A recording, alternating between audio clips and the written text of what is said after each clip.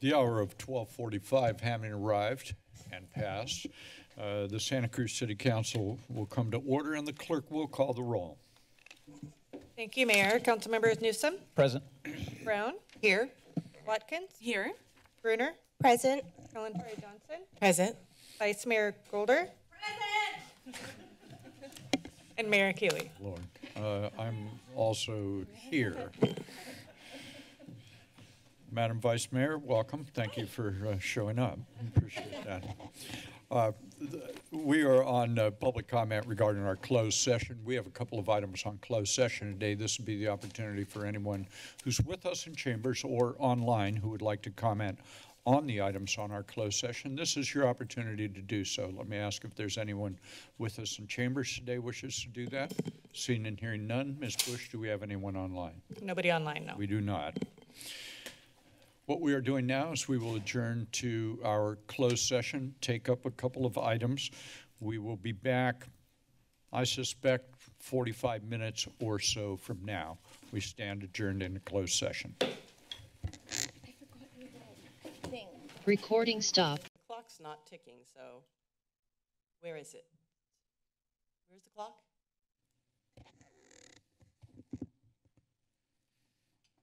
Thank you.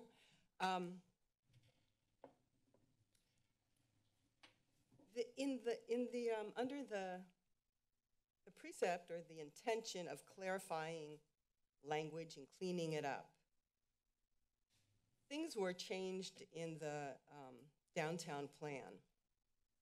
And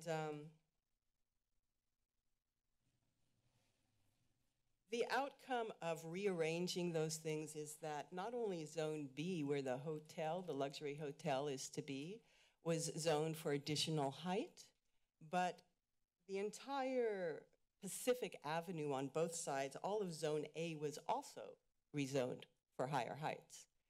And the way this happened, I was left with the impression that City Council actually, and Mayor Keeley, did not understand what they were actually voting on. Councilmember Watkins said, I approve increasing height. Excuse me for just a moment. In Zone B. You can make any oral communication you want. I would ask you to refrain from trying to interpret what was in council members' minds. So why don't you state what your opinion is? Thank you. So this, it gives an impression that either this council did not understand what they're actually voting on, but in the minutes of today's meeting that you are about to approve, it very clearly states that Zone A was increased as well as Zone B. And if this council approves those minutes without taking out Part H, you will leave the public with the impression that you're complicit in this obscure way of rezoning more than was allowed public comment. And that does not create trust with the public, it creates concern. Thank you. Ms. Bush, do we have anyone online?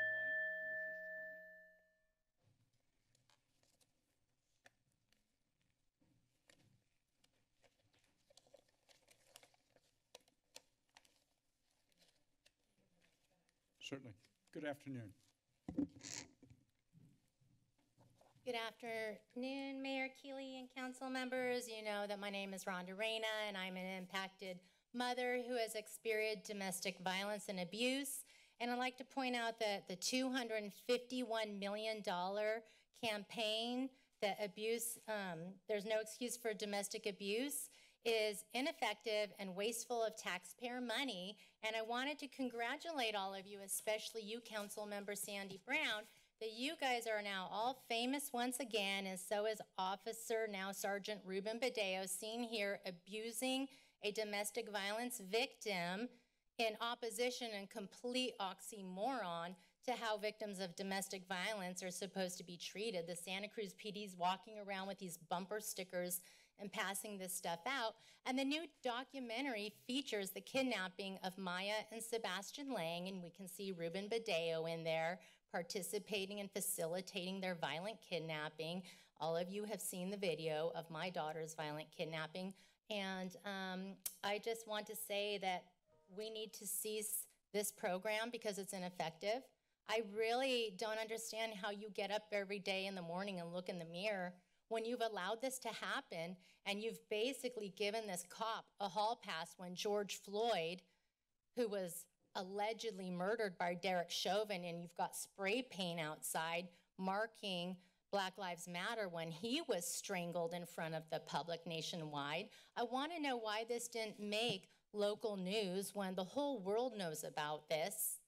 All media outside of this community, which again, Santa Cruz is featured in this documentary. There's lots of pretty pictures, and it feels like we're Satan Cruz, not Santa Cruz. Are you guys embarrassed? I mean, what's the city manager doing? Do you have the power to terminate him and hire someone new who's going to hire honest police officers and terminate abusive men who, that man nearly killed my daughter. That's homicide. Thank you. Anyone else online?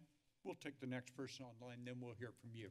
We're going to alternate back and forth. Thank you. Person online, good afternoon. Okay, thank you. This is Garrett. Hey, last meeting's detailed grant application proposal called Preserving and Promoting Housing Affordability and Climate Resilience, strangely or purposely, was not included in the council packet when you blindly approved it. The vague items, brief summary, lacked real discussion or questions, had no presentation. I wonder if you even read it. It turns out the grant application contains serious but vague commitments to the state. One of your many promised deliverables to the state was a long-term affordable housing climate resiliency funding stream, either by ballot measure or at budget expense, spent according to an as yet undefined fund governance document, among other vague contractual promises. The grant purpose does not require such a commitment. The details missing commitments to the so-called decarbonization roadmaps, funding price-controlled housing development, inclusion of unelected regional bodies, corporations, and lavishly compensated CVOs, being compensated to what value exactly, sought for their one-sided input where no property owners spoke, where you pay climate tenant activists big bucks calling them stakeholders, paying people $175 each to get engaged. Well, it's all sneaky leftist socialist Trojan horsery.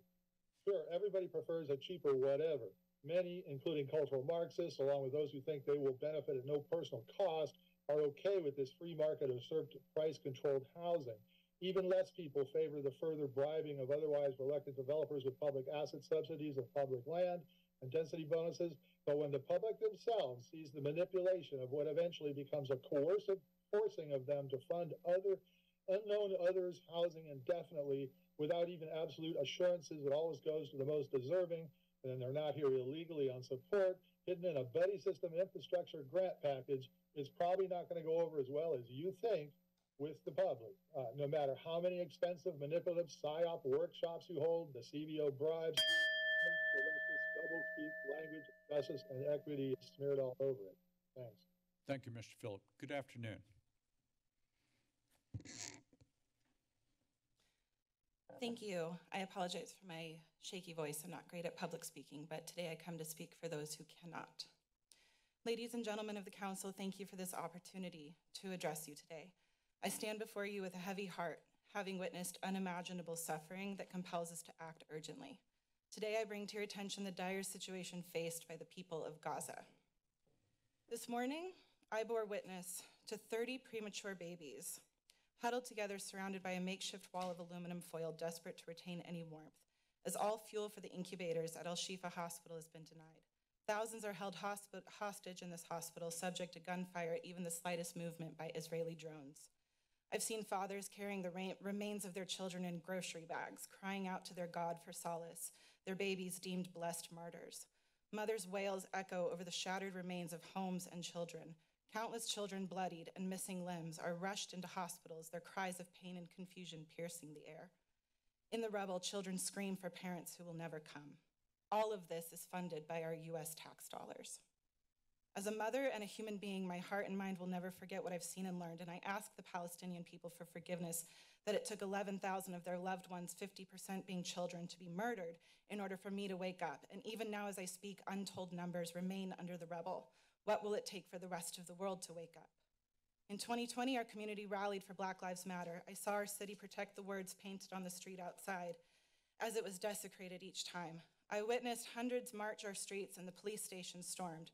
Every year, our city supports and protects LGBT individuals, and we proudly proclaim ourselves a sanctuary city for immigrants, and we honor indigenous people of this land. In supporting the Palestinian cause, to the people of Gaza, we affirm our commitment to justice, equality, and the fundamental right to live free from oppression.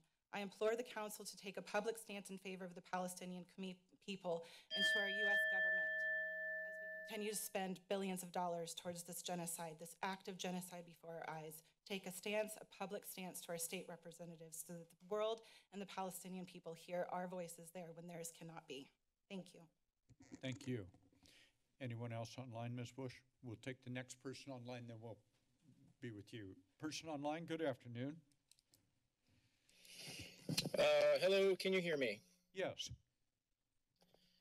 Hello, council. Hello. Yeah, I guess there's got to be hundreds of people maybe watching this. I just want to talk a little bit about the high density development in downtown Santa Cruz. I don't have a specific problem with a specific building. I have a general problem with a general pattern. So the Sentinel, this is Brad Snyder, by the way. That was evident to Bonnie, but not necessarily council. The pace and pattern, which you're building. I mean, I don't think there's a single large city where that amount of high density development looks normal.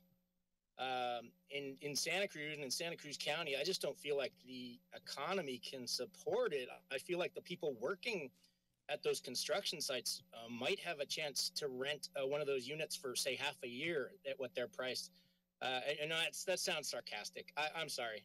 But yeah, I really do feel like the pattern is like the Sentinel, that paragon, that pillar of journalistic integrity. They'll put out this kind of tantalizing article about a new development that everybody de facto is in support of, and then it gets fast tracked, and so there's just more and more development, and I feel at some point you have to put the brakes on. I have to say, like, look, enough is enough. You have 1,000 cubicles for people to live in, and they're all overpriced, so only half of them are going to be dwellings. I mean, that's my cynical. That's a little bit cynical, but I do feel that there's a certain accuracy to what I'm saying. Okay, I have 17 seconds, so I hope everyone had a good Halloween and happy Thanksgiving. Bye. Thank you. Good afternoon. Good afternoon. I'm going to indicate the sign back there, safety and freedom for all children. I know this is, we kind of organized this last minute. There's not much of us, but there's been a lot of protests calling for a ceasefire. And that's what we want. We want freedom and safety for all children, Israelis and Palestinians. And you know how with the bombing that Israel's been doing, that so many children have already died, so many people have already died, and so many more will continue to die. And this is all, again, with U.S. government support. So we would call on you to pass a resolution calling for a ceasefire. It's been done in Richmond, as we know, and we can be second or third. Other city councils are trying to do that. And that, as I think my friend mentioned, that would help to support Jimmy Panetta and Biden in also doing the right thing and calling for a ceasefire. It may seem that we're far away from this, but I think if a lot of city councils called for a ceasefire, that would really help our leaders do the right thing. So many more children are going to die because there's so many civilians so densely packed in Gaza. Human Rights Watch and Amnesty International have both said for years, and the UN, that it's a grave humanitarian crisis, that it's an open-air prison. We could go on about that, but right now we're just talking about a ceasefire. It's really important we get it done now. Okay? Thank you. Thank you very much. Anyone else online, Ms. Bush? Okay. Anyone else wish to address us on oral communication? Seeing and hearing none, we will move on to item 3. This is an Arts and Economic Prosperity Study results. Ms. Lipscomb, good afternoon.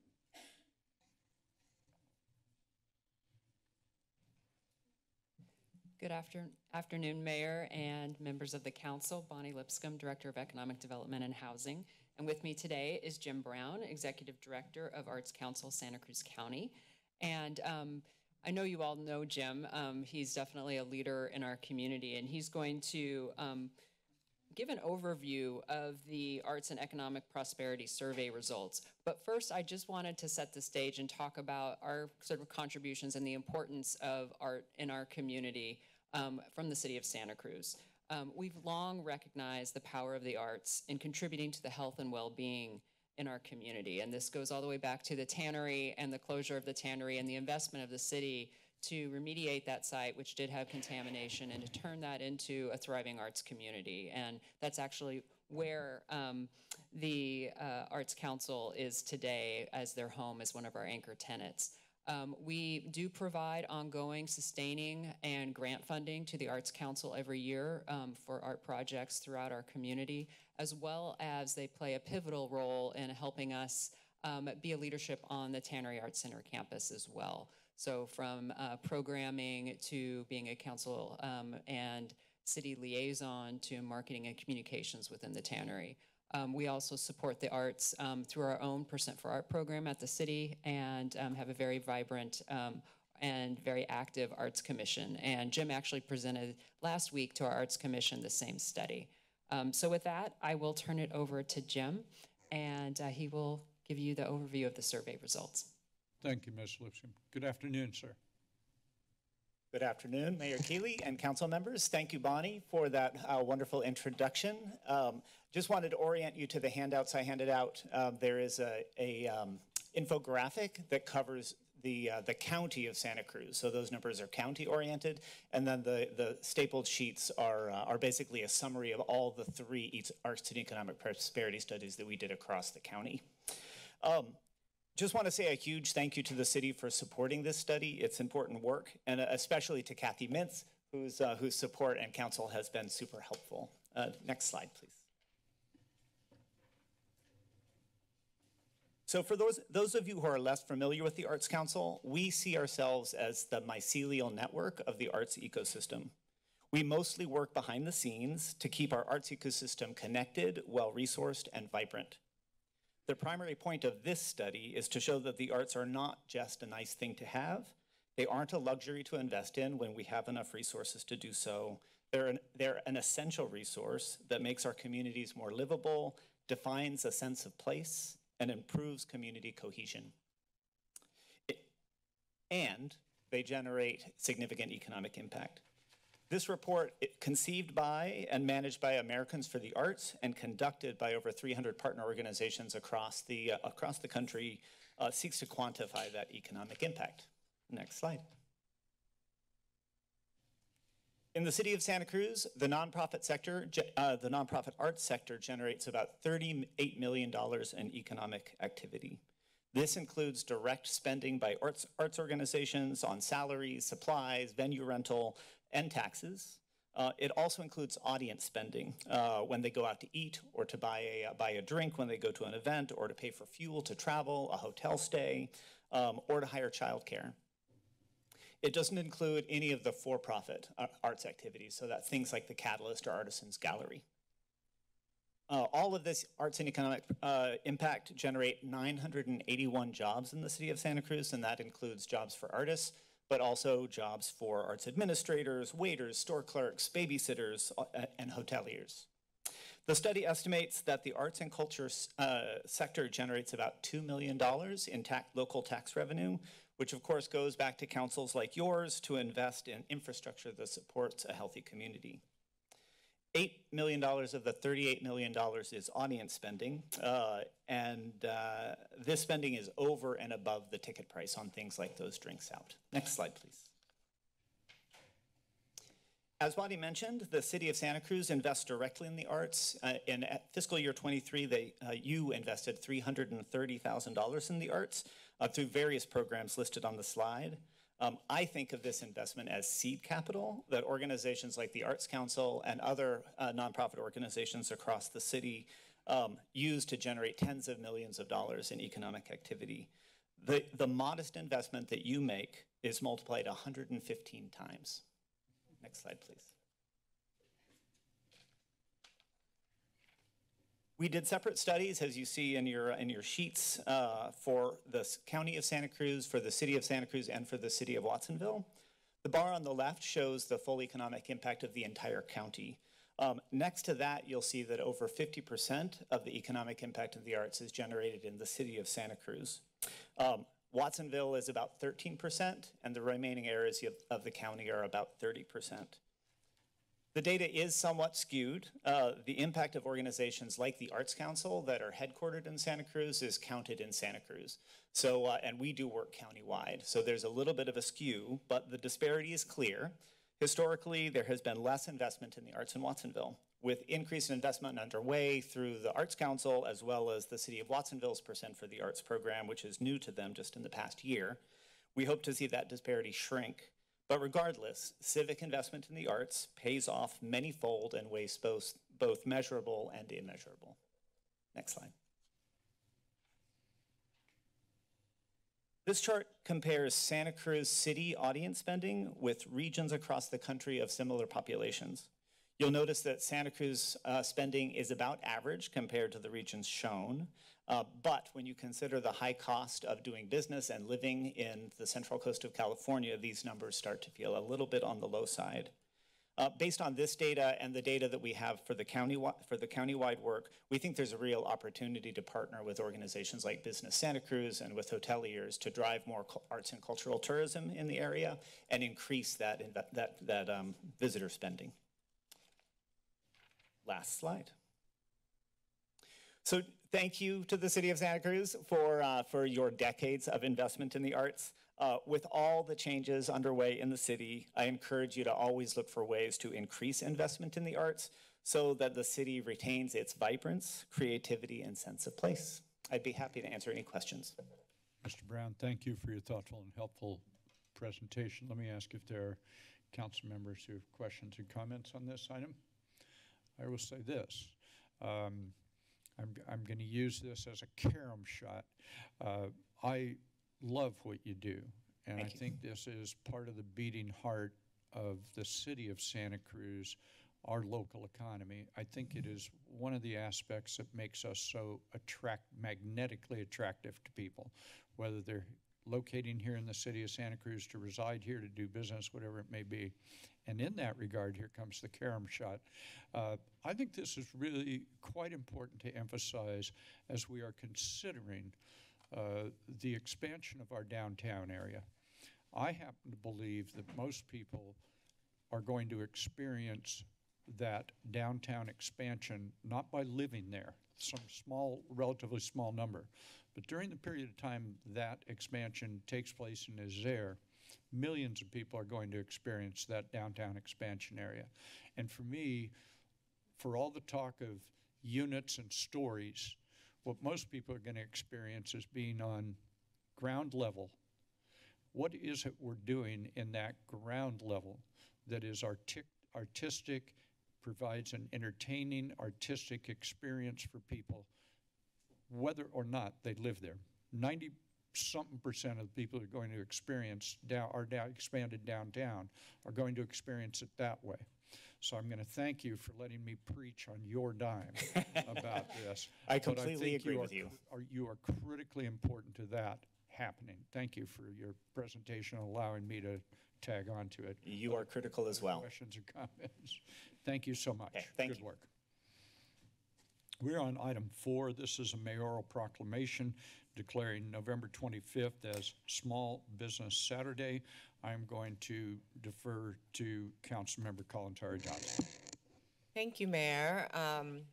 I have the honor of presenting this mayoral proclamation, and I am going to go ahead and read it. There's a lot of juicy stuff in here. Whereas, since its inception in 2010, Small Business Saturday, falling between Black Friday and Cyber Monday, has illuminated the significance of supporting small, independently owned businesses across the country. And whereas Small Business Saturday is a day dedicated to supporting the diverse range of local businesses that help create jobs, boost the economy, and keep communities thriving across the country. Whereas the City of Santa Cruz celebrates our small businesses and the contributions that they make to our local economy and community. And whereas small businesses rely on the holiday shopping season for much of their revenue and the support of local shoppers to their businesses each year to survive. And whereas 85% of Santa Cruz businesses are small businesses employing 9 people or less, I'm going to repeat that, 85%. Whereas there are over 500 retail businesses in Santa Cruz providing nearly 4,800 jobs. And whereas purchasing goods and services from local small businesses keeps those dollars local and contributes to a more vibrant and sustainable economy. And whereas the city of Santa Cruz encourages all residents and visitors to shop and dine locally and to recognize the impact that we can make when we support local small businesses. And whereas businesses across the country will be celebrating Small Business Saturday and encouraging shoppers to shop local, on behalf of our mayor, Fred Keeley, we hereby proclaim Saturday, November 25th, 2023 as Small Business Saturday in the city of Santa Cruz and encourage all citizens to join us in shopping local today and throughout the year. So I see Bonnie's here. Ms. Lipscomb, good afternoon again. Thank you, Mayor, and thank you, Councilmember Kalantari Johnson. We are a proud supporter of Small Business Saturday, and it does fall, as Councilmember Kalantari Johnson mentioned, 2 days after Thanksgiving this year on Saturday. And it's a great time to support our local businesses, whether they're in the downtown, in Midtown, West Side, Mission Street, throughout the city, to kick off your holiday shopping. This is the critical period, really, of the whole year for our small local businesses. So we really encourage, our community to get out and shop on Saturday. As in past years, we are supporting Small Business Saturday and participating with the Downtown Association to provide a unique and fun downtown shopping experience. And Rebecca Unit, our Economic Development Manager, is just going to pass out a few of our Choose Santa Cruz bags that we'll be donating to the Downtown Association as part of that promotional event, and some of our latest very colorful sunglasses. Thanks again for supporting Small Business Saturday. Thank you so much, Ms. Lipscomb, for your work and the work of your team. I know what I'll be doing after I've digested my Thanksgiving meal, so thank you. Come present. Thank you. Thank you. Thank you very much for that. I have to make a quick comment here and say that the sunglasses in your swag bag are wonderful. I gave mine away. I got a pair and I gave them away. So just yes, I'm so stoked. Extremely cool. We're cool. Thank you all very, very much. The only correction I'd like to make is, as you were dividing the city up, you mentioned something called Midtown, which is a manufactured idea, and didn't mention East Side. We have West Side and East Side. Anything else is made up. But thank you very much for your presentation. I appreciate it. And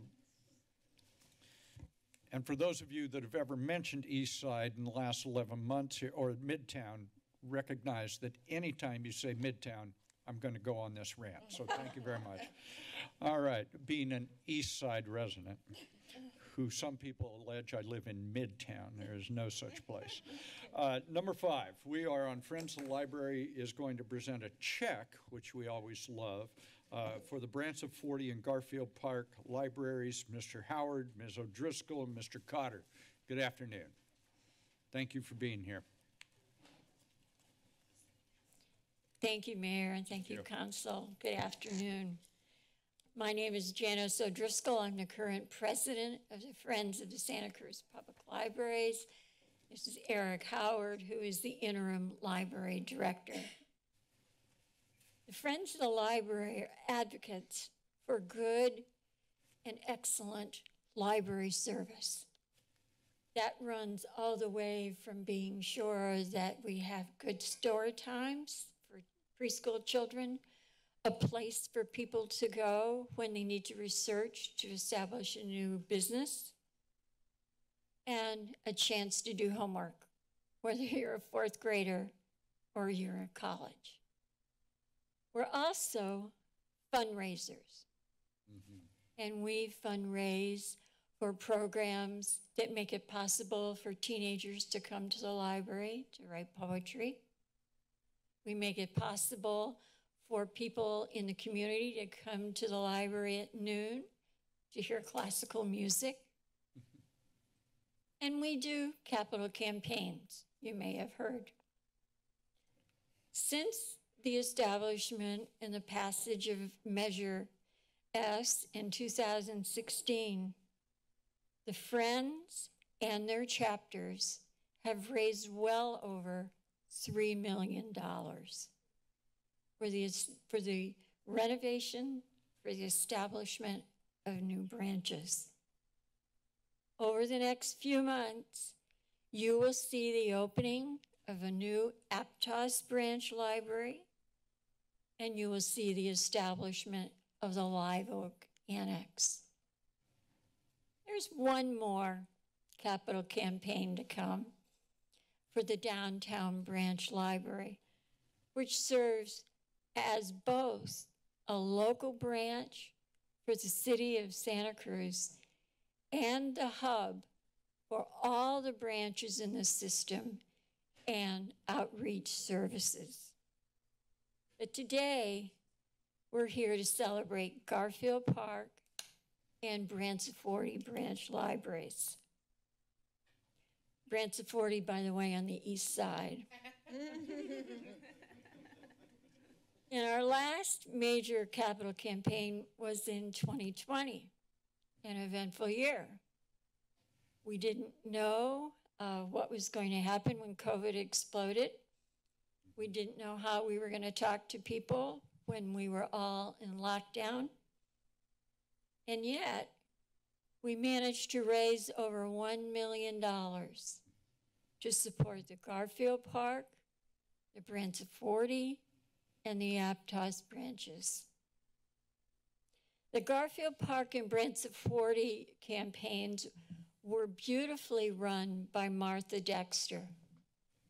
Martha and her committee and the generous donors who responded to her committee's work made it possible to honor Martha's mother, who was a long-time resident of the Garfield Park area and a very loyal library user. And we were also able to honor the public work of Mike Rotkin, who worked very hard when Garfield Park was threatened with closure. He galvanized the community so that would not happen. At the Branciforte Branch Library, the family, the friends, and the colleagues of Allison Endert were able to establish a memorial children's room, a beautiful new open children's room to honor Allison and the importance she had in our community. So when people look at libraries, they see books, they see computers, we see people. We see the library staff who makes everything work. We see a local government who makes it possible for those libraries to exist. We see the voters who always support the libraries when they come to the ballot box in this community. We see the generous individuals and businesses who shared the resources so we can have 10 amazing contemporary public libraries in this county. And we see the people who need these libraries. They needed to find a job, to do their homework, to learn to read, find a good book, to have a community gathering space so they can attack some of the problems and issues in the community. So what we have here is a check with a lot of lovely numbers on it. And when you look at those numbers, I encourage you to see the people who made those numbers possible and necessary. And on behalf of those people, we would like to present you with this check for $461,000. You're here.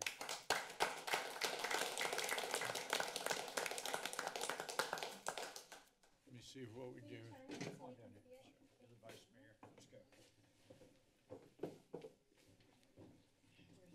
I just want to say, many of you know that Janice was in my position before she retired. So she's gone from working 6 days a week to working 7 days a week as a volunteer. So we are eternally grateful for her passion and wisdom.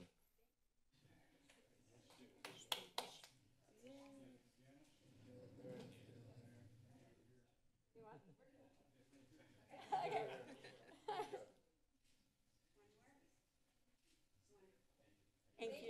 Thank you very much.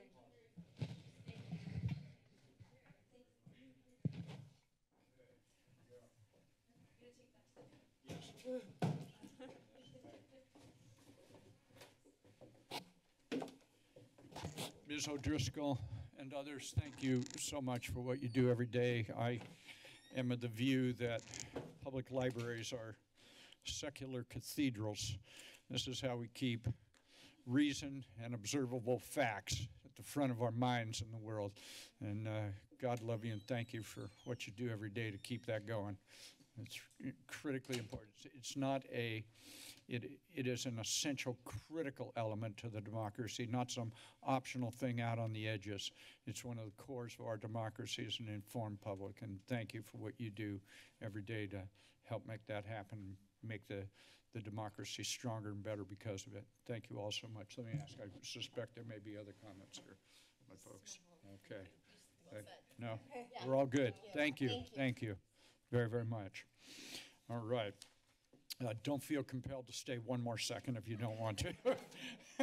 We appreciate your politeness. We are on presiding officer announcements. I'm going to refer to Ms. Bruner for an announcement. Ms. Bruner. Thank you, Mayor Keeley. Bonnie Bush, thank you. I'm sharing a flyer here on the screen. November 13th through the 20th is United Against Hate Week.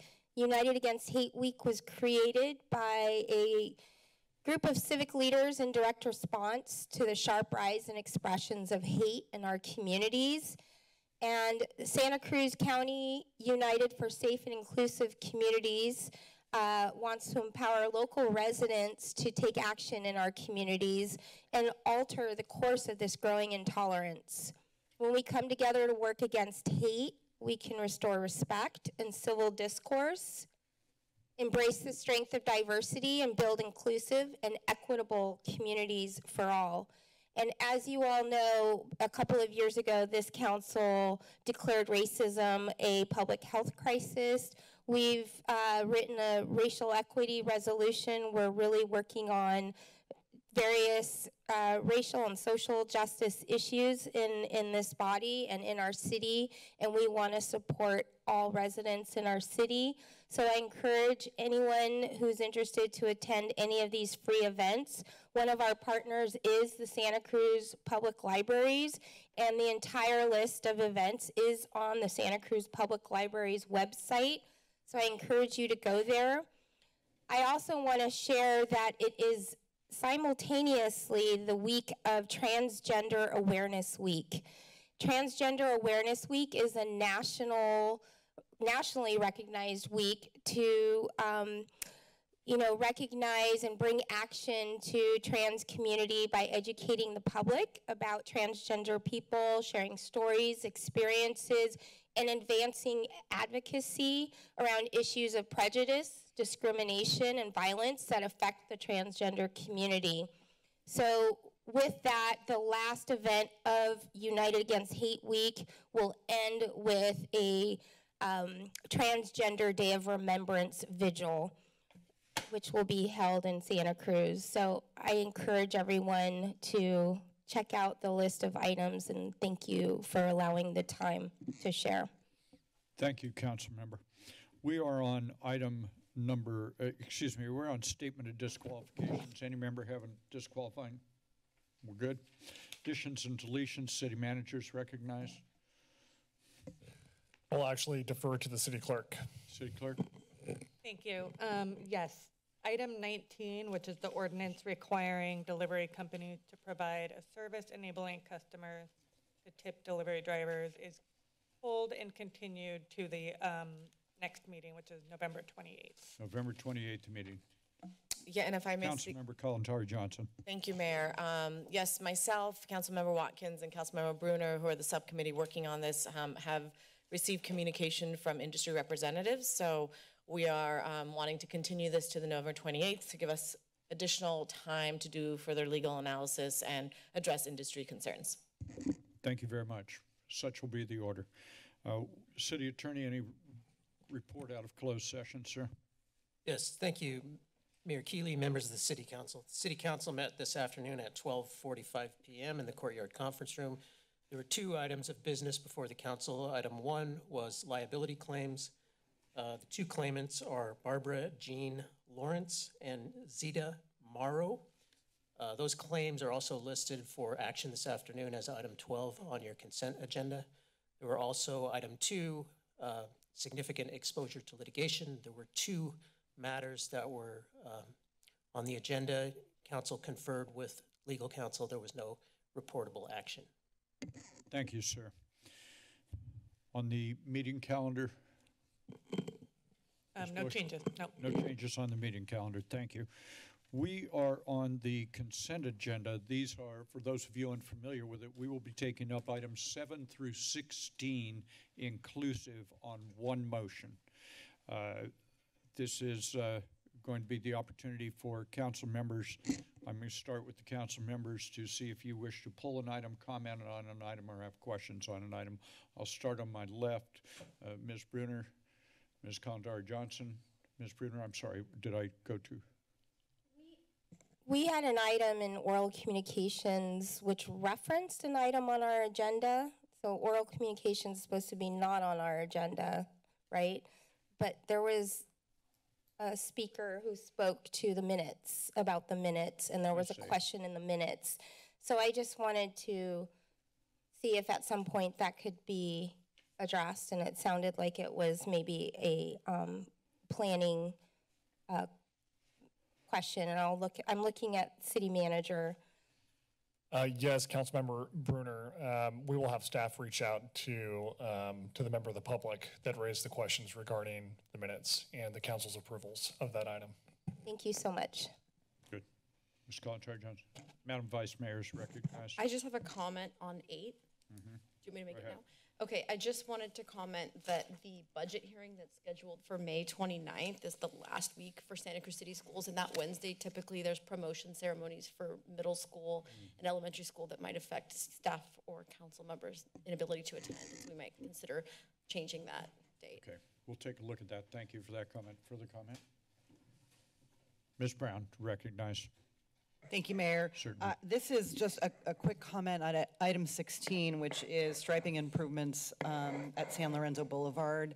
And I just wanted to thank the Public Works staff, the Public Works Department, and the Transportation and Public Works Commission for your work to ensure that these kind of safety improvements, pedestrian and bicycle safety, ADA compliance are built into that project, and just in general appreciate how Public Works is moving forward with bike and ped infrastructure improvements as repaving is done, as broader work is done. It's just really great to see it happening, and so I wanted to call it out here. Thank you. Thank you, Councilmember. Councilmember Newsom, anything? Okay, seeing here none, no remaining items, let me go out to the public, see if there's anyone who wishes to make a comment. You can do so on any and all items up to 3 minutes. Good afternoon, sir.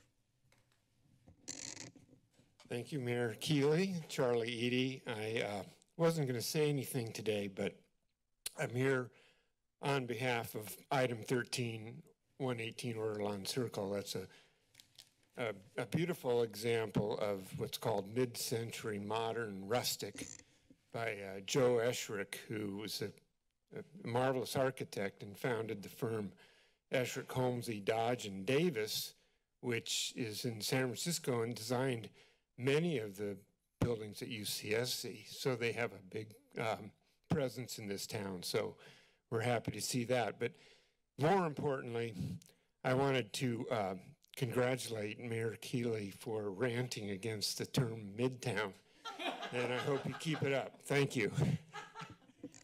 Well, now I have two people. Okay, this is good. Mr. Eady, while you're, I want to thank you, Mr. Eady, for your years of service to our community in the area of economic development. Thank you for all the fine work you've done over the years, sir.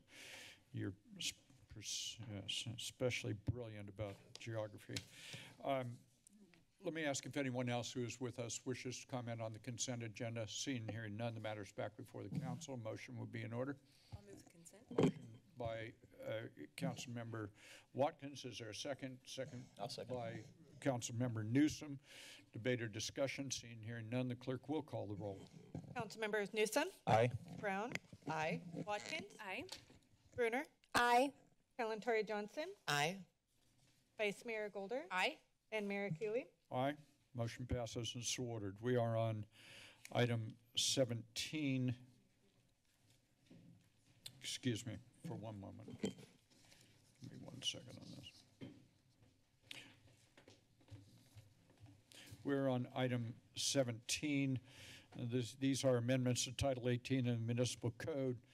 Have a range of issues here, including greenhouse gas emissions and so on.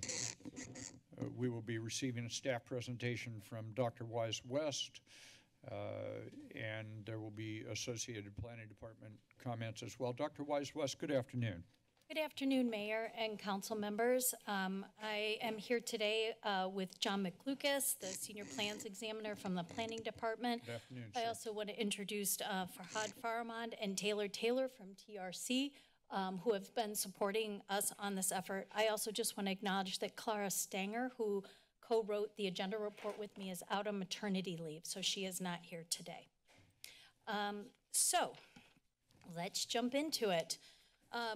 Just to refresh you.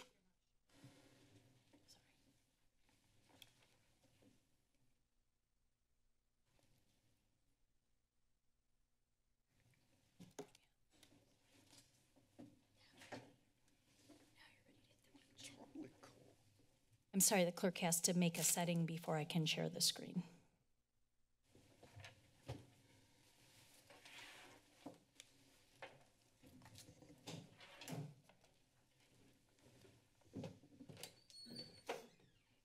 Okay, here we are. Thank you. So just some policy background on why we're bringing this item to council.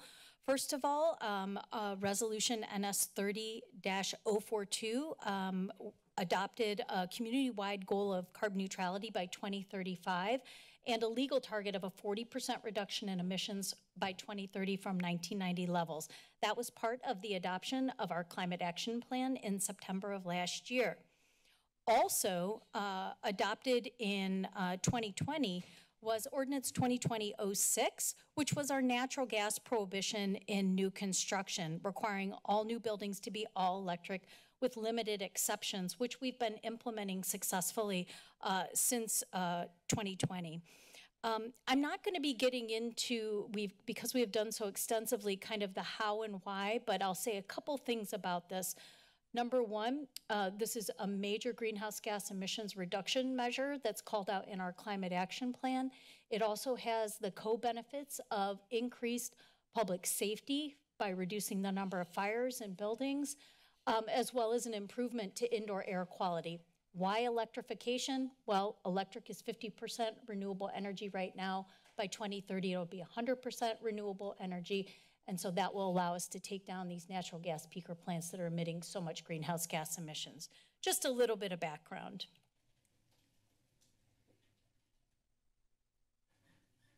Okay, so with respect to our natural gas ban, we have to talk about the Ninth Circuit ruling. So the California Restaurant Association sued the city of Berkeley, and it's been going through a lawsuit.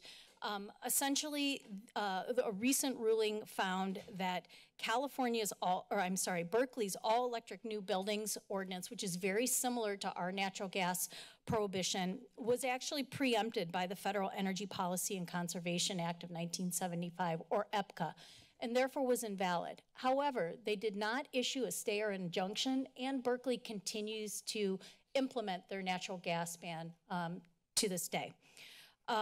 Also, we then, out of an abundance of caution, brought to you Resolution NS 30-156 in June, which temporarily suspended the enforcement of our prohibition of natural gas infrastructure in new buildings.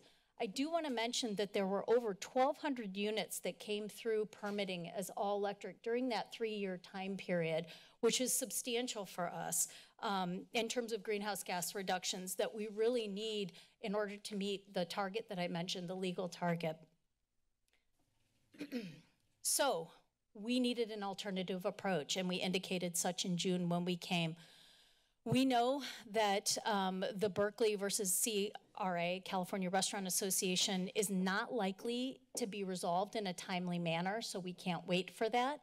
We also know there are no imminent statewide fixes for this issue, despite a lot of lobbying and advocacy going on at the state level. And in fact, the city has already started to receive mixed fuel building permit applications. Again, where we are concerned about the greenhouse gas emissions from those buildings. So our proposed alternative is really to adopt an increased building energy performance requirement as an amendment to the California Energy Code. And this is called a REACH code. You'll hear me reference this. It is performance-based. And because the Berkeley suit does limit how we can regulate emissions, and because the California Energy Code expressly allows local amendments so long as they are consistent with state law and federal law and are cost effective. This approach that I'm going to share with you now has already been adopted by San Luis Obispo and the city of San Jose, and there are at least 2 to 3 other jurisdictions that are looking at putting this in place as well. So just a little bit of basics so that when we get into the proposal, the proposed ordinance, you will be fluent in what we're talking about. So the California Energy Code does allow reducing emissions by regulating energy demand caused by buildings, so the performance. As I mentioned, the REACH code refers to the local amendments to the energy standards that, again, cost effectively reduce energy from new buildings, again, in compliance with state and federal law. And lastly, source energy, which is the piece that we are looking to regulate here. It represents the underlying fuel sources, such as coal, gas, or solar, that's used to power buildings and systems. So let's get into the meat of it. Okay, so, sorry, I'm having to move around this Zoom thing here. Okay, so what you see on the screen here, you can see is called the Energy Design Rating. And for every new building, a designer will have to input all of the various components of the building to determine the energy design rating and whether the building is in compliance with the energy code. So as you can see, there is a line that calls the standard design, so the standard design that meets the energy code, and the proposed design would be the design that whomever is bringing forward a new building would put in place, would run that model for. And on the right-hand side, where you can see these red boxes, are what's called the compliance margins. And the compliance margins are the difference between the standard design and the proposed design. There are 3 components to this energy design rating: source energy, or EDR1, the efficiency EDR, or EDR2 efficiency, and total EDR, which is EDR total. So if we look at the compliance margin for source energy, which is what we'll be regulating, this, however, is just an example under the current code. You can see that 29.7 minus 26.7 is a 3. And that means because the proposed design exceeds the standard design, so there's a positive number in this row with the red box here, that means that it meets compliance with the energy code, and that's what this pass indicates here. So that's what we're going to be looking at here. I want to make really clear that this ordinance only applies to new buildings. It does not apply to renovations, remodels, or additions. Okay, so here's the proposed REACH code then.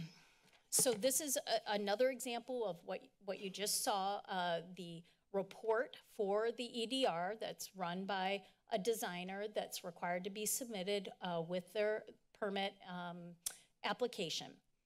And you can see that for this hypothetical proposed design, that the difference between the source energy of the standard design and the proposed design is 9.1. For single family homes, we want a compliance margin of at least 9 under this ordinance. So this proposed design, because it has a source energy score of 9.1, would exceed the source energy compliance margin of 9. And so it would be in compliance.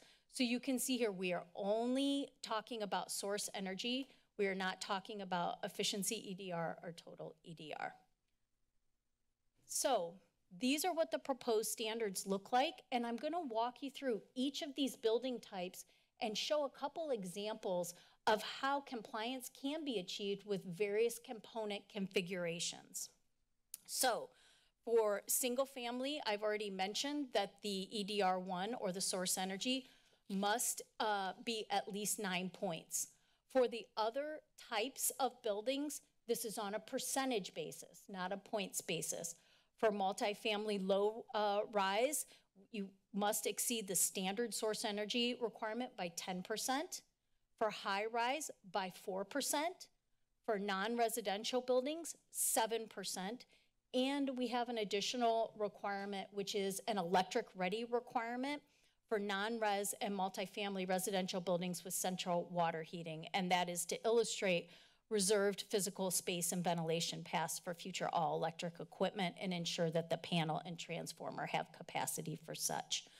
Now I want to walk you through this in several examples. So this first example is for a single-family building, and you can see under a standard design, so meeting the energy code as it is right now, that can pass with this type of a configuration of appliances and components. You see there's a heat pump, electric heat pump water heater, LED lighting, an efficient building envelope, still has a mixed fuel gas furnace, and rooftop solar panels are required here. So this would meet a standard design. However, for the REACH code, if this should be adopted, in order to achieve a source energy score of over 9 points, we would need to swap out the gas furnace with a heat pump HVAC unit. And that would get compliance with the ordinance. I'll give you a second example. So going back to the standard design, where we have the heat pump water heater, LED lighting, building envelope, gas furnace, and rooftop solar, applicants can retain a mixed fuel building, so you see the gas furnace stays, but instead they would need to install a battery storage system, and that would enable them to score above a 9 on their compliance margin and would meet the ordinance. So at least two different compliance pathways, and there are others. For a low-rise multifamily, again, for the standard design building, that's 0 because that's what we're comparing to. There are at least two ways to reach compliance for a low-rise multifamily building, which again is meeting that 10% above the standard design. Number one, we can add a heat pump HVAC unit. That gets us there. Or applicants can retain a mixed fuel building, keep the gas furnace, add more efficiency, whether that's to the building envelope or otherwise, add some additional storage and a battery system, and they can exceed that 10% compliance margin. For high-rise, very similar. In the first example, adding the heat pump HVAC will get you to a 7% increase in the compliance. And in the second example, you could keep your gas furnace, so keep the mixed fuel, add some efficiency and additional solar, and get to that 4%. I think that's supposed to be 7%. That maybe didn't get changed. Oh, no, this one's 4. Great, yes, sorry about that. And I do want to mention that, you know, in terms of, and this is a question we've got during some of our engagement, is what are you expecting to come through as far as buildings are concerned? And we know that there are going to be very few single family and much more of the multifamily and the non-residential, so just on scale. Okay, and here is our last one. This one is a non-residential building. Again, the compliance EDR must be greater than 7. And again, you can add a heat pump HVAC and reach the 7. Another pathway is to keep the gas furnace, add efficiency and additional solar, and you will exceed that 7%. And there are other combinations as to how these compliance margins can be reached.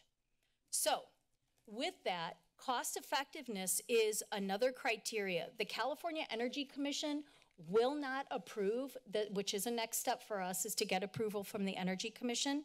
They will not approve this ordinance without being able to demonstrate that it is cost effective. The city has evaluated this, and the California Energy Codes and Standards statewide utility program does develop cost effectiveness studies that demonstrate this. And we find that the proposed amendment that we're bringing forward today is more efficient than the base code and is cost effective on a time-dependent evaluation basis, which is a composite measure of the actual cost of energy for each electricity, natural gas, propane appliance or equipment to the utility customers and society at large over 30 years. So another question that we've gotten quite a bit of is, you know, what about rebates and so forth? Generally, all electric buildings are cheaper to build than natural gas. You're not running the natural gas line. And there are substantial resources available both for new construction and for existing buildings, which we are not covering today, but I think it's worth mentioning because I know some people are interested in that. I've listed on the screen here, and I'm not going to repeat all these, but there are substantial rebates. This will be on our website shortly if it's not already today. And we know that with the Inflation Reduction Act, there will be a lot more coming that will be passed through the state. I also want to note that the Association of Monterey Bay Area Governments is also standing up at the beginning of next year what's called a local renewable energy network, funded by the IOUs and PG&E specifically. And there will be more rebates and technical assistance and other kinds of supportive actions coming forward, and AMBAG will be managing that. REN, is the acronym. So in terms of engagement, I think you all know that throughout 2019 to 2020 for our natural gas prohibition, we completed extensive engagement on this topic. And then again, also with our climate action plan adoption through 2021 and 2022. Last year, we continued to conduct engagement as we were gearing up to tackle existing buildings this year. We, of course, have been sidetracked by this. But in support of this specific REACH code, we did conduct a developers roundtable with developers, architects, engineers, design professionals, and property owners. We also got great feedback from our Community Climate Action Task Force, and we also took this to the Planning Commission for feedback, although it was not a requirement. So our next steps today are the following. The first hearing of the ordinance obviously is today. The second hearing, should it be passed, would be November 28th. We anticipate 2 to 3 months to receive approval from the California Energy Commission, and we propose that this would go into effect March 1st of 2024. And of course, if the Berkeley ruling is vacated, we would go back to our natural gas prohibition because that is the strongest greenhouse gas emissions reduction ordinance between the two of them. I just want to finally state that we can't meet our legal target for our climate action plan without having an ordinance in place that replaces our natural gas prohibition. And so it's important for us to adopt this or something as strong or similar to it, as robust in the near future. So our recommendation then is as stated in the agenda report, and we are happy to take any questions that you might have on this ordinance. Thank you very much, Dr. Wise-West. Let me begin by asking if council members do in fact have questions. Around here, Councilmember Brown is recognized. Really a kind of curiosity in terms of I think they're the EDS percentages. What do we attribute the difference in the percentages? Like, why are buildings with more stories have a lower percentage? I'm just trying to, I think I have an idea, but I want to make sure I understand that. I think I'm going to defer to Farhad from TRC. He can give, I think, the most simple explanation. Thank you. Good afternoon, Honorable Council. My name is Farhad Farman with TRC. We're an environmental engineering consultancy. Thank you so much for spending the time on this item today. The different percentages are based on the cost effectiveness analysis that Dr. Wise-West mentioned. They vary based on packages, and it's just dependent on what the energy code requires for a typical building versus what was found to be cost effective through the studies. Thank you. I was just trying to figure out if the scale of buildings and things like that mattered, but I think I get it now. Thank you. Further questions or comments? The Vice Mayor is recognized. Okay, I have several questions. Thank you for taking my questions over the weekend too. I appreciate it. So my first question is I think in the staff report it said 1,000, but you said 1,200 today. Of the units that have been submitted since 2020, after the Ninth Circuit decision, were any of those resubmitted and put natural gas? And if so, do you know? I don't know the answer to that question. And do you think it was to save money on the construction, or do you know? Hang on just a moment. So I heard you, but I'm not sure the record heard you. Just a handful of those types. Resubmitted. And do you know why? Okay. Because then a follow-up to that is that it said that the study would determine that it's cheaper not to have gas, but I was wondering how they determined it would be cheaper. Like, what would be the reason it's cheaper to build without natural gas? Well, as I mentioned, one of the reasons is you don't have to run the natural gas infrastructure to the house and within the house. Beyond that, I think it's dependent on the building type and the type of appliances. I don't know if John or Farhad have anything to add to that. Yes, that's true for single-family homes and multifamily buildings with central water heaters. There is actually an upfront cost for that, but the studies find that over the lifetime of these buildings, 30 years, it does turn out to be cost-effective, so beneficial for the tenants. Okay, yeah. I have a lot of questions because I received a lot of correspondence from developers and from electricians, architects, designers, and Title 24 energy consultants over the weekend.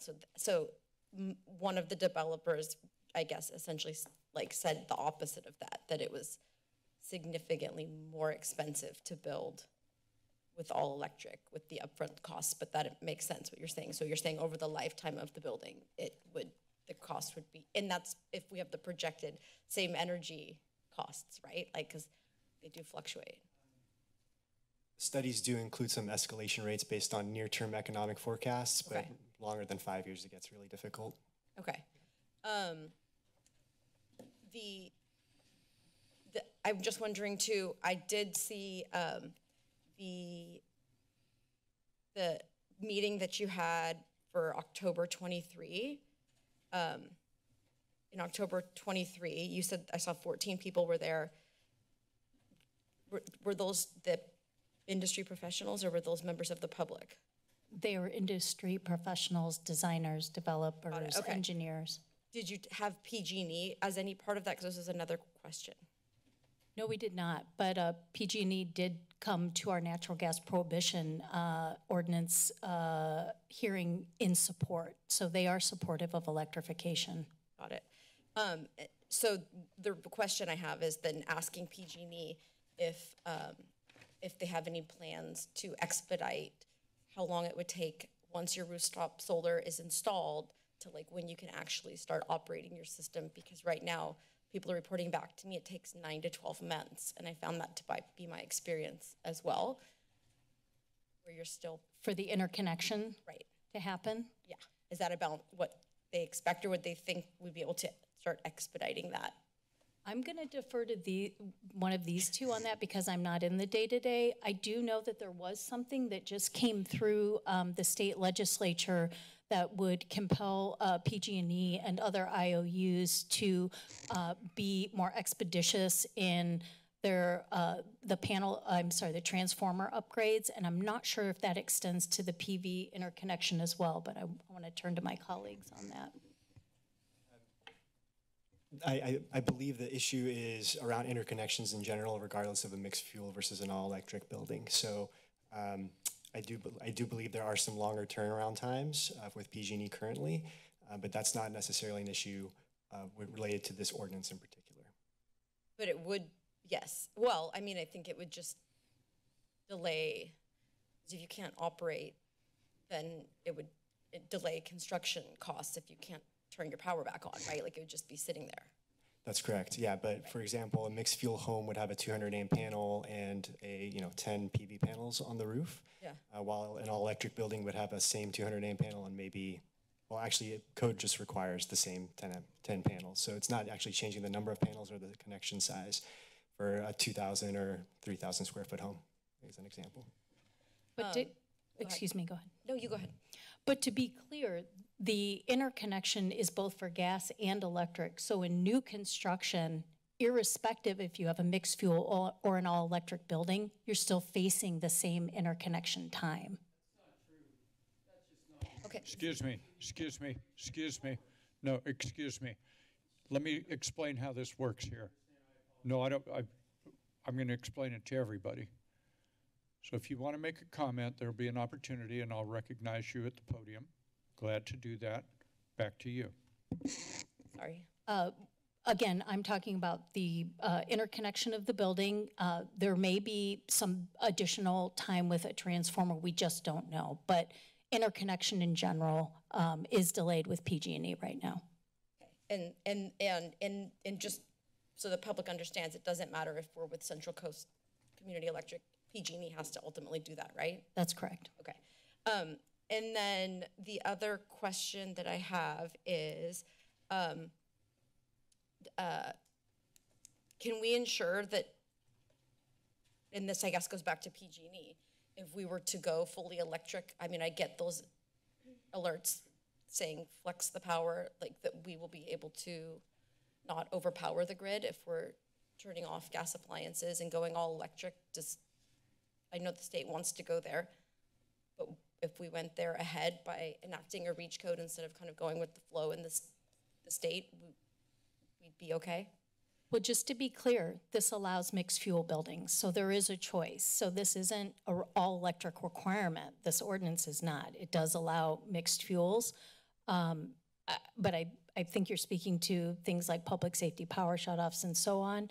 I think it's important to remember that modern stoves, for example, for modern water heaters, they require an electric ignition.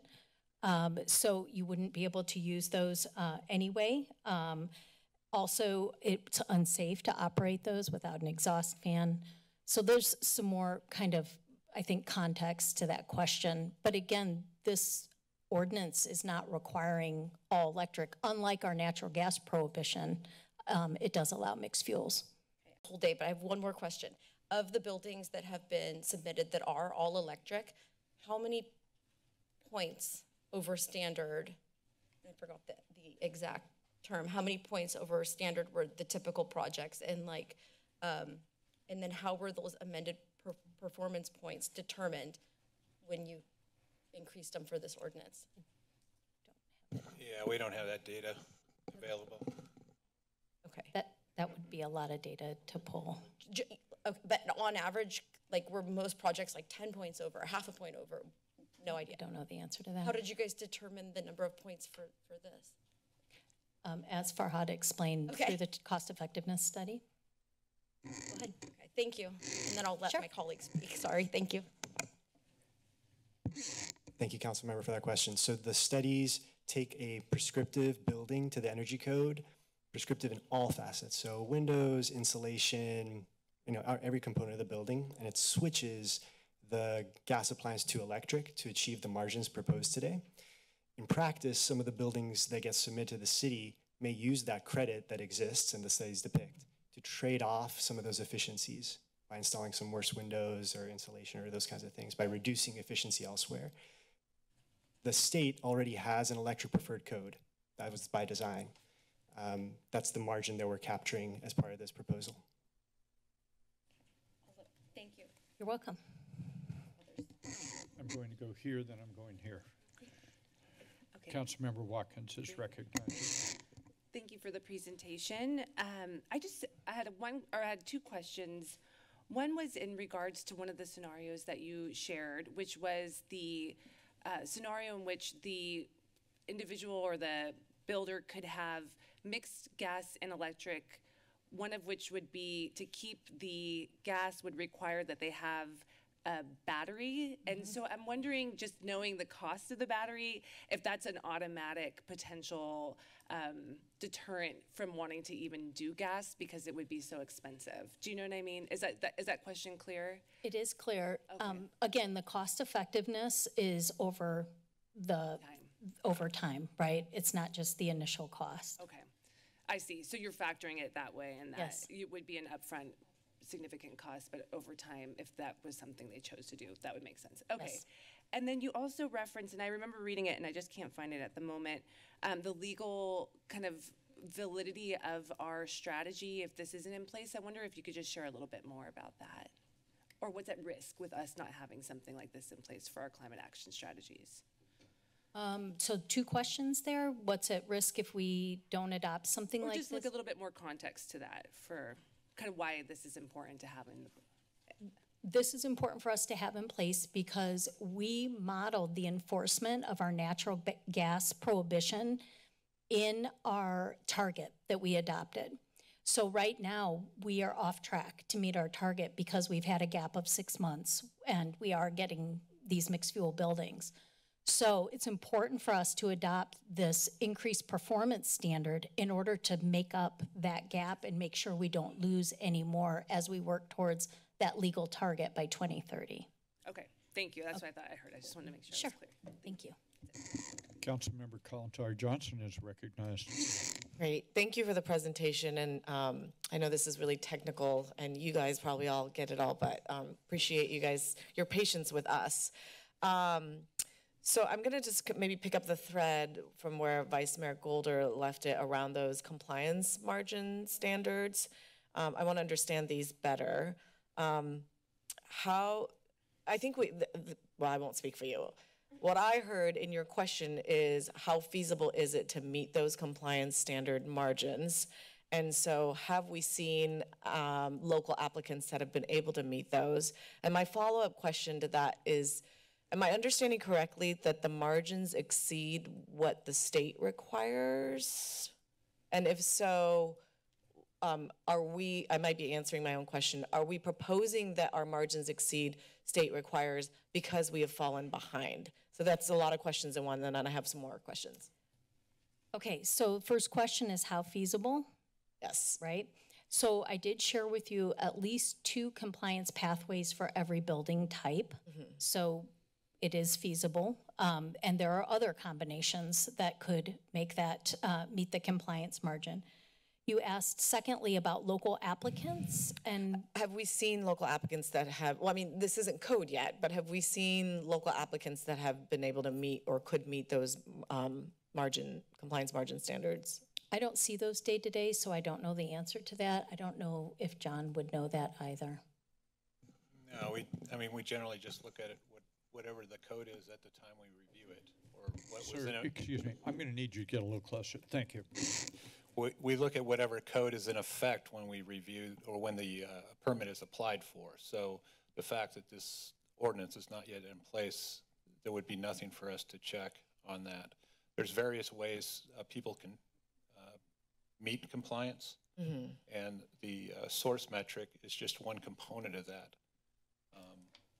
Would it be possible to look at the source metric for, I don't know, the last 6 months to a year to pull that information? You could, but I think Farhad alluded to this earlier, you can't really separate that from the rest of It's like apples the and factors, oranges. because they may have done something over here that made their compliance margin on the other table less than it would be otherwise. I think I understand. Okay, so then the next part was why are our proposals higher than what the state requirement is?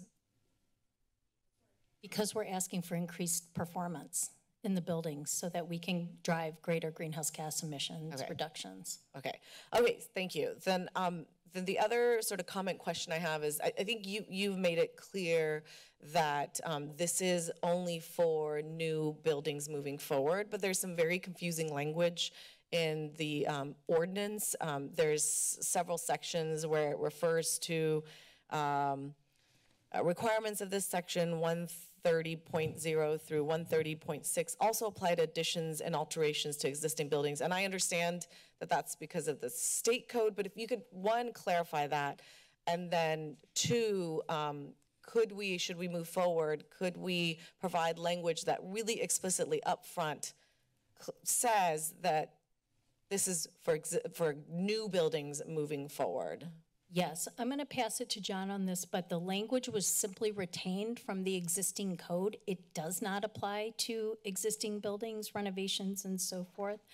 And there was one part that you mentioned. Could we provide explicit language Yes. as part of the ordinance that basically says, ignore this? I mean, not really, but. Yes, we can do that. I think we might even be prepared to do so today. Looks like Mr. Butler had a comment on that. Good afternoon, Mr. Butler. Thank you, Mayor, and good afternoon, Mayor and council members. Lee Butler, the Planning and Community Development Director, and thank you for that question, Councilmember Kalantari Johnson, and for sending that to us in advance.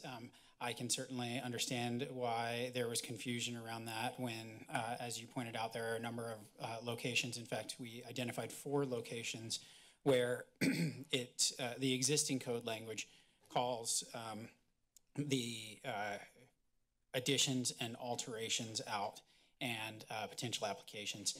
In each of those 4 locations, I would propose that we add the following note to clarify this. Just a simple statement saying that nothing in the local amendments affects additions or alterations to existing buildings. I did confer with our technical experts here, both John and Farhad, and I think that is going to be sufficient because we are not affecting none of our other local amendments affect those additions or alterations. And so I believe that would address the concern without adding any challenges to the way the ordinance would be implemented. Thank you, Mr. Bartlett. Those are my questions for now. Further questions, comments? Councilmember Bruner is recognized. Thank you. I'm glad I'm here at the end because some of my questions were answered, and just continuing Lee Butler, I'm going to continue where this left off because that was part of my question in receiving correspondence. Thank you for making it clear it was new construction. There was confusion from people who read the agenda packet that it would affect existing buildings and concern over not having PG&E or general contractors or people that would really know as part of the process, and also concern over potentially evicting tenants.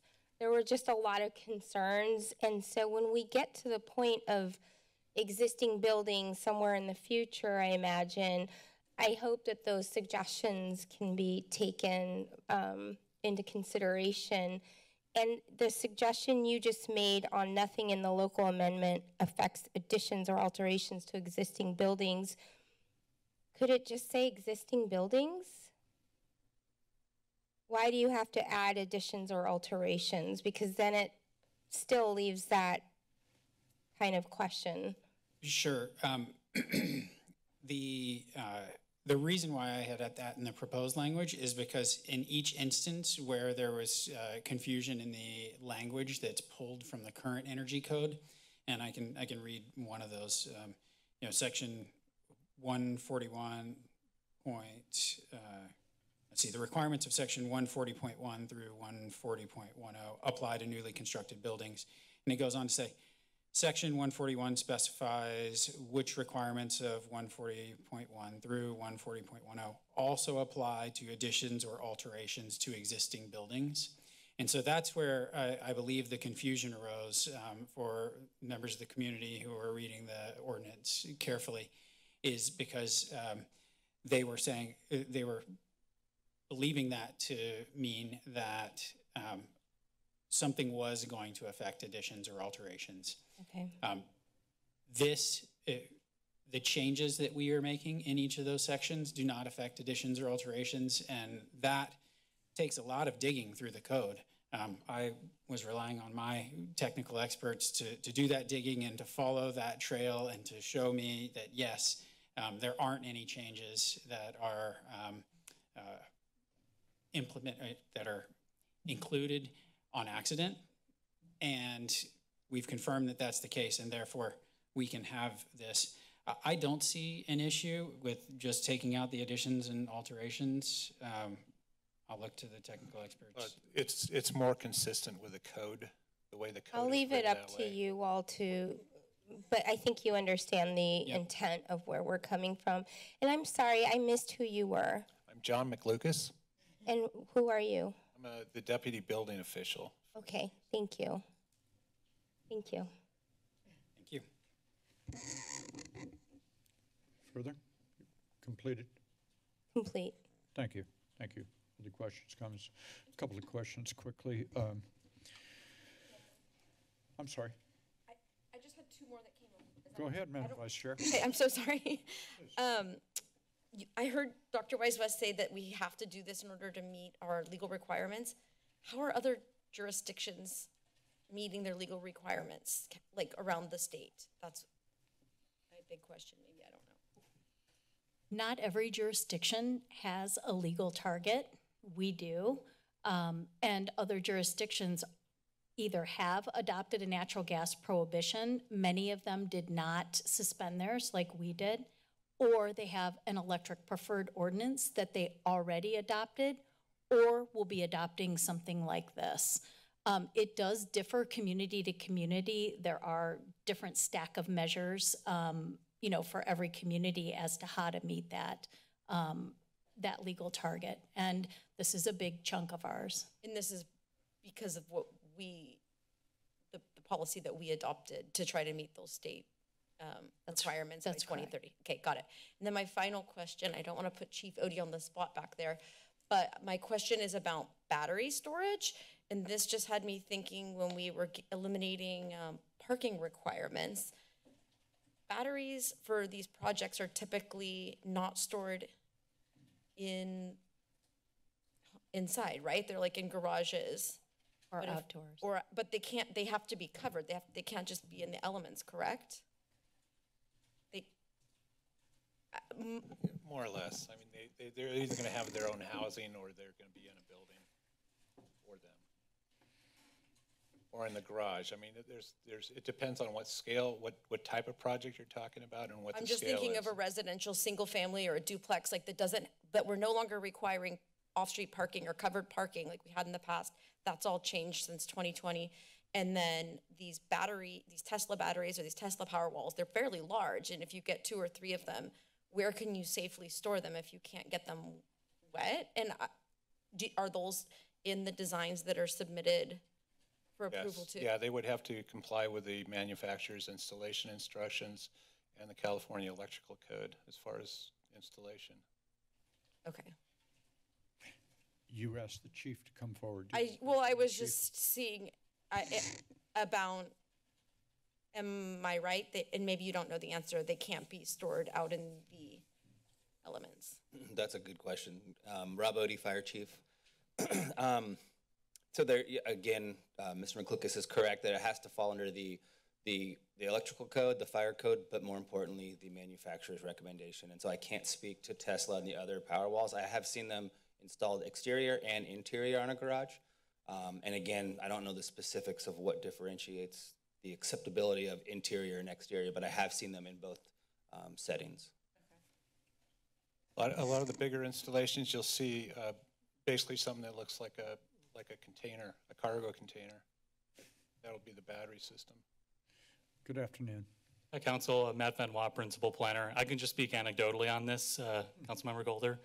I had a solar and battery system installed last year on my home, and my battery is outside. It fully met permitting requirements, fire, building, everything. It comes just in like a fire or a weatherproof case.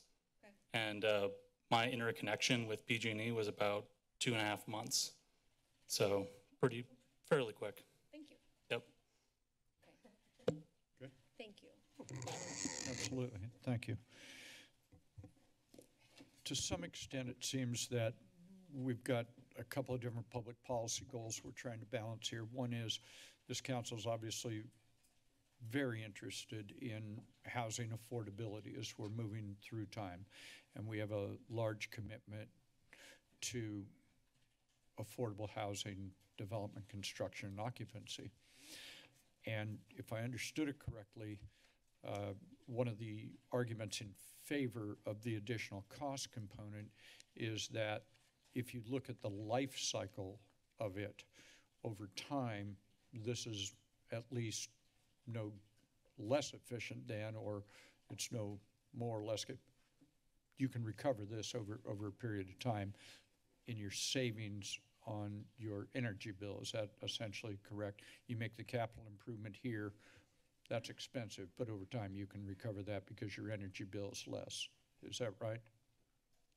Thank you, Mayor. Yes, it is. And also that in some instances, the cost of construction could be less. Be less at the outcome. Right. Okay. So on those items, I suspect this may be true. I don't know it to be true, that you put a hard capital cost in up front. The builder of that single family home, or the owner of the single family home, or the owner, developer of a multifamily structure, et cetera, they have that capital cost up front.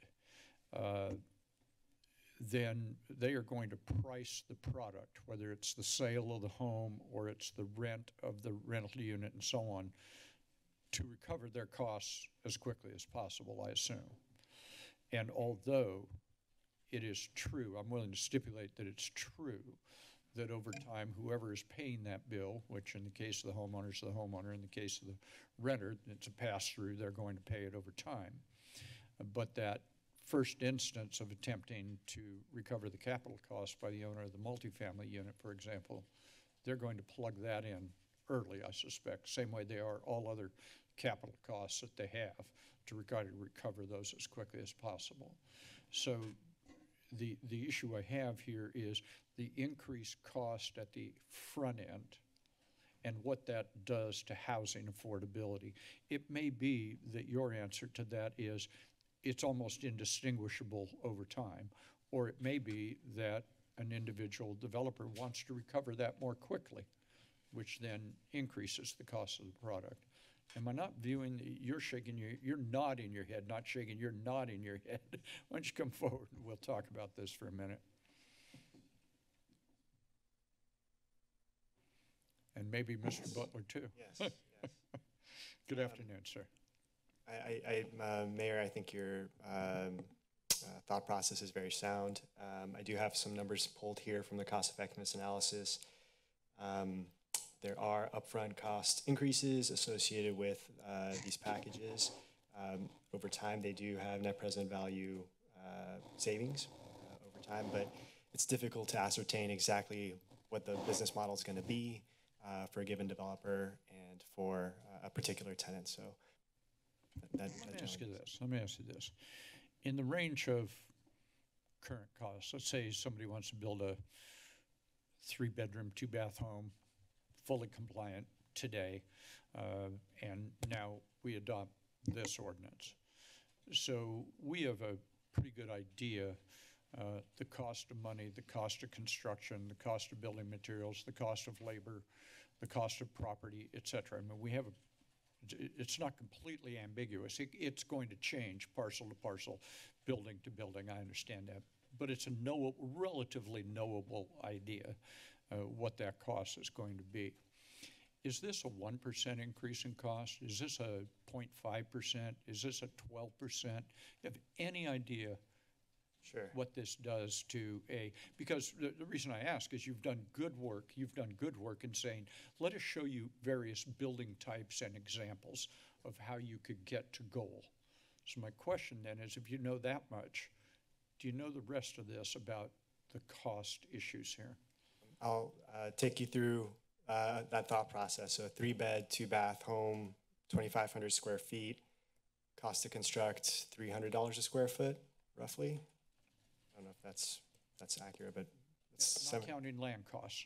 Not cost counting of construction. Cost of construction is $300 a square foot. That comes out to about $750,000 to build that home. The magnitude of costs that we see for a single-family home for the all-electric building is around $3,500 in savings for avoiding that gas pipe, versus around $7,500 cost increase for that mixed fuel building and having that battery. So we're talking, let's just say it's even $10,000 or $15,000. Okay. So 15 divided by 750, it's 2%. Okay. So it's about roughly, I'm not going to hold you to that, but 1 to 2%. But roughly, it's in the couple of percent range, though. Correct. At the outside. So we adopt this.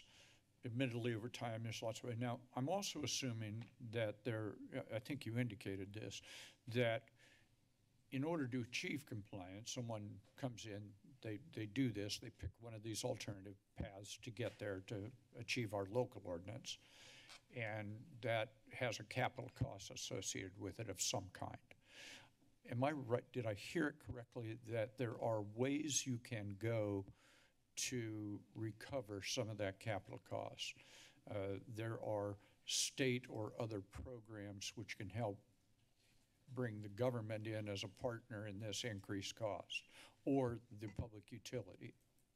Did I get that right, or did I not get that right? I didn't catch the exact last part. I heard the utility. I'm sorry, I was conferring with Mr. Butler, but where I was going with it is, whether it's the IOU or it's the Energy Commission or the person in the moon, I'm assuming there are paths.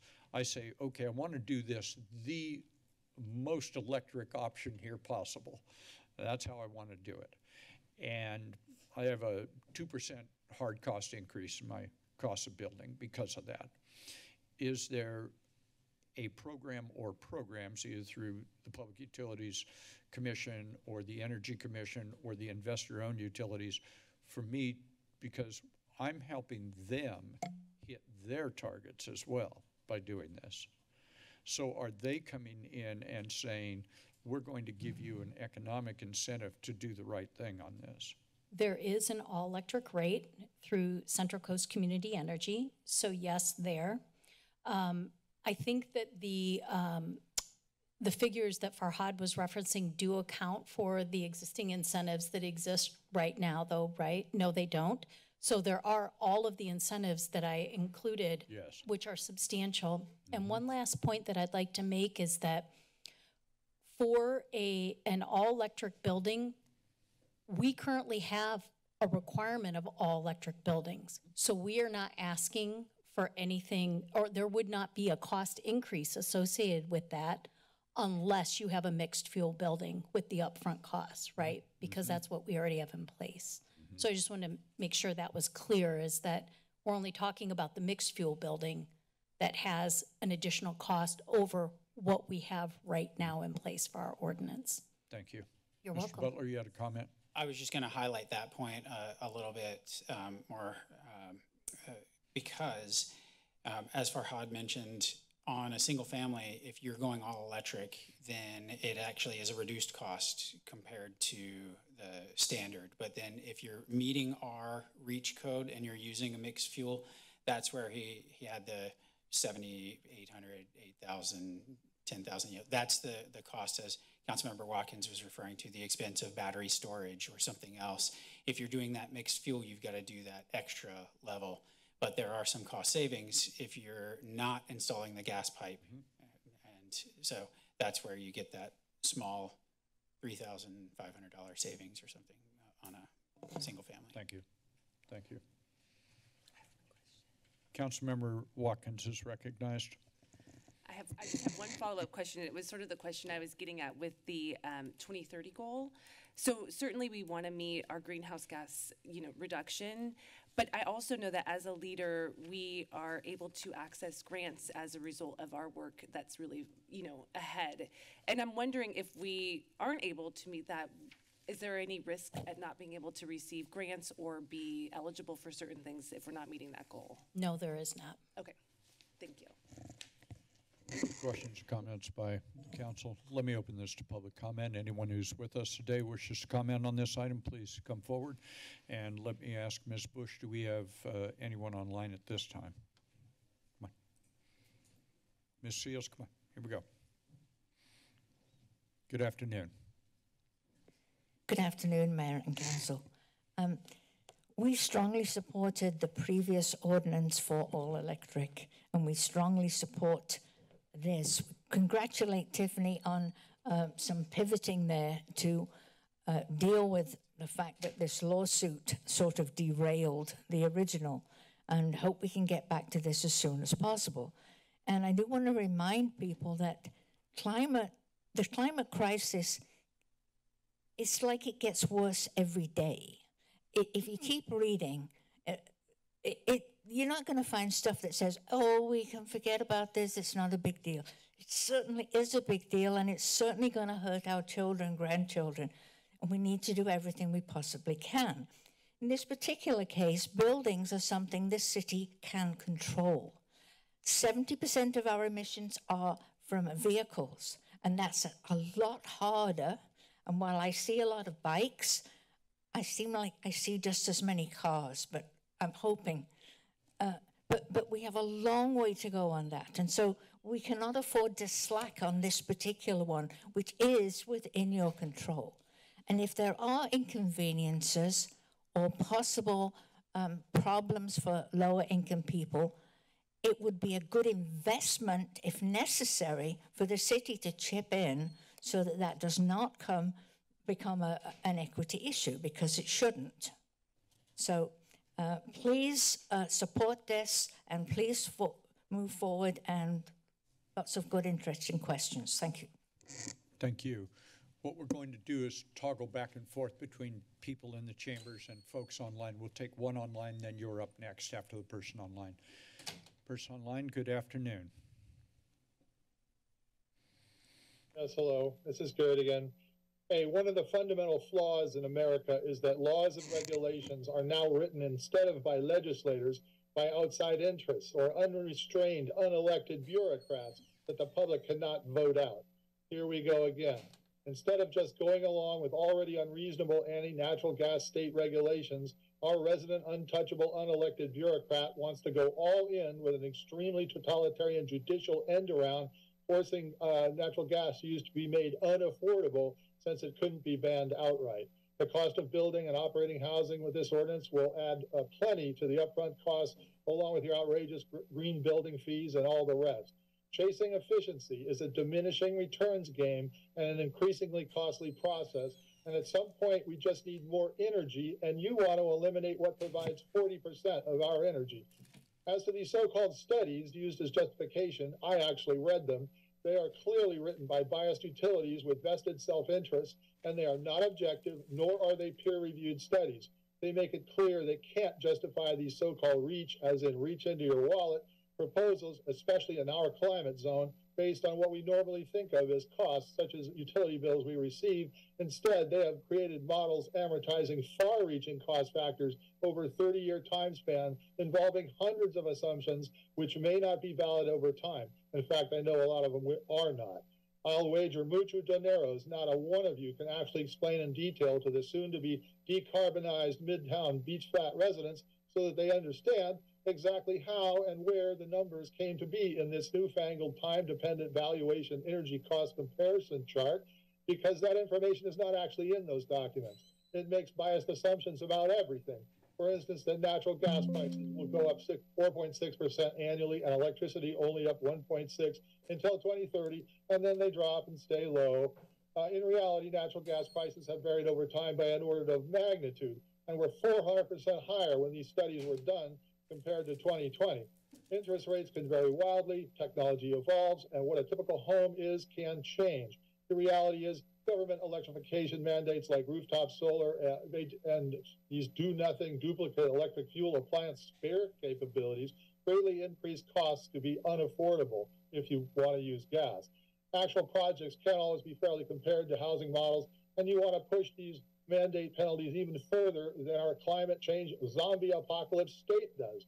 How exactly the data and weightings from one-sided biased assumptions produced this mysterious TDV model energy valuation comparison, well, they don't exactly say. All this cost and loss of freedom because of the agenda of fear, power, and control that chooses to ignore that the entire CO2 crisis hoopla denies the fact that humans are not and never have been, and certainly in Little Santa Cruz, if not the entire world, ever be in control of the climate on planet Earth. I would just like to mention the disclaimer that is in all of these studies. It says, fill in the blank utility name, makes no warranty, express or implied, or assumes any legal liability or responsibility for the accuracy, completeness, or usefulness of any data, information, method, product, policy, nor process disclosed in this document. Cat litter boxes come with better product claims. Thanks. Thank you, sir. Good afternoon. Hello, Council. It's been a long time since COVID, I think, since I've been in. Jacqueline Griffith, 42-year resident, educator in the area. I want to speak for this main reach. I think there's probably even a benefit in your insurance, your homeowner's insurance rate, because if you don't have any natural gas, you are less apt to have a fire in the home or a blow up or a leak from your natural gas, which we know can even cause explosions and has within the last few years in California, causing death and neighborhood fires. Where was that big one? All right. The other thing I wanted to point out is just that natural gas is methane. And we know that, I mean, largely it's methane. And we know that methane is what, 38 times worse than carbon dioxide? And we know that every time we have, where does our natural gas come from? Probably out of state, or at least far, far hundreds of miles from here. And we know that there is methane leaking all the way along the pipelines. We have not been able to control that. So when you think about climate change and how it's a worldwide thing, we can't just, our measurements that we've dealing with for this are for how much what you're using in your house costs. But it's not taking into account the fact that you have a natural gas pipeline with a certain pressure and amount that it's trying to supply here, and that means there's methane leaking all the way along. So when I don't know whether it's a factor of 10 or 50 or only 2, but we know that the amount of climate change actually from natural gas use as opposed to electricity, especially when it's good green electricity, is far, far greater than what we measure it to be at the building level. So I really support and hope that you will go along with this. Thank you. Well, thank you so much. Ms. Bush, anyone else online? We're going to toggle back and forth here, so we'll be with you in just a moment. Person online, good afternoon.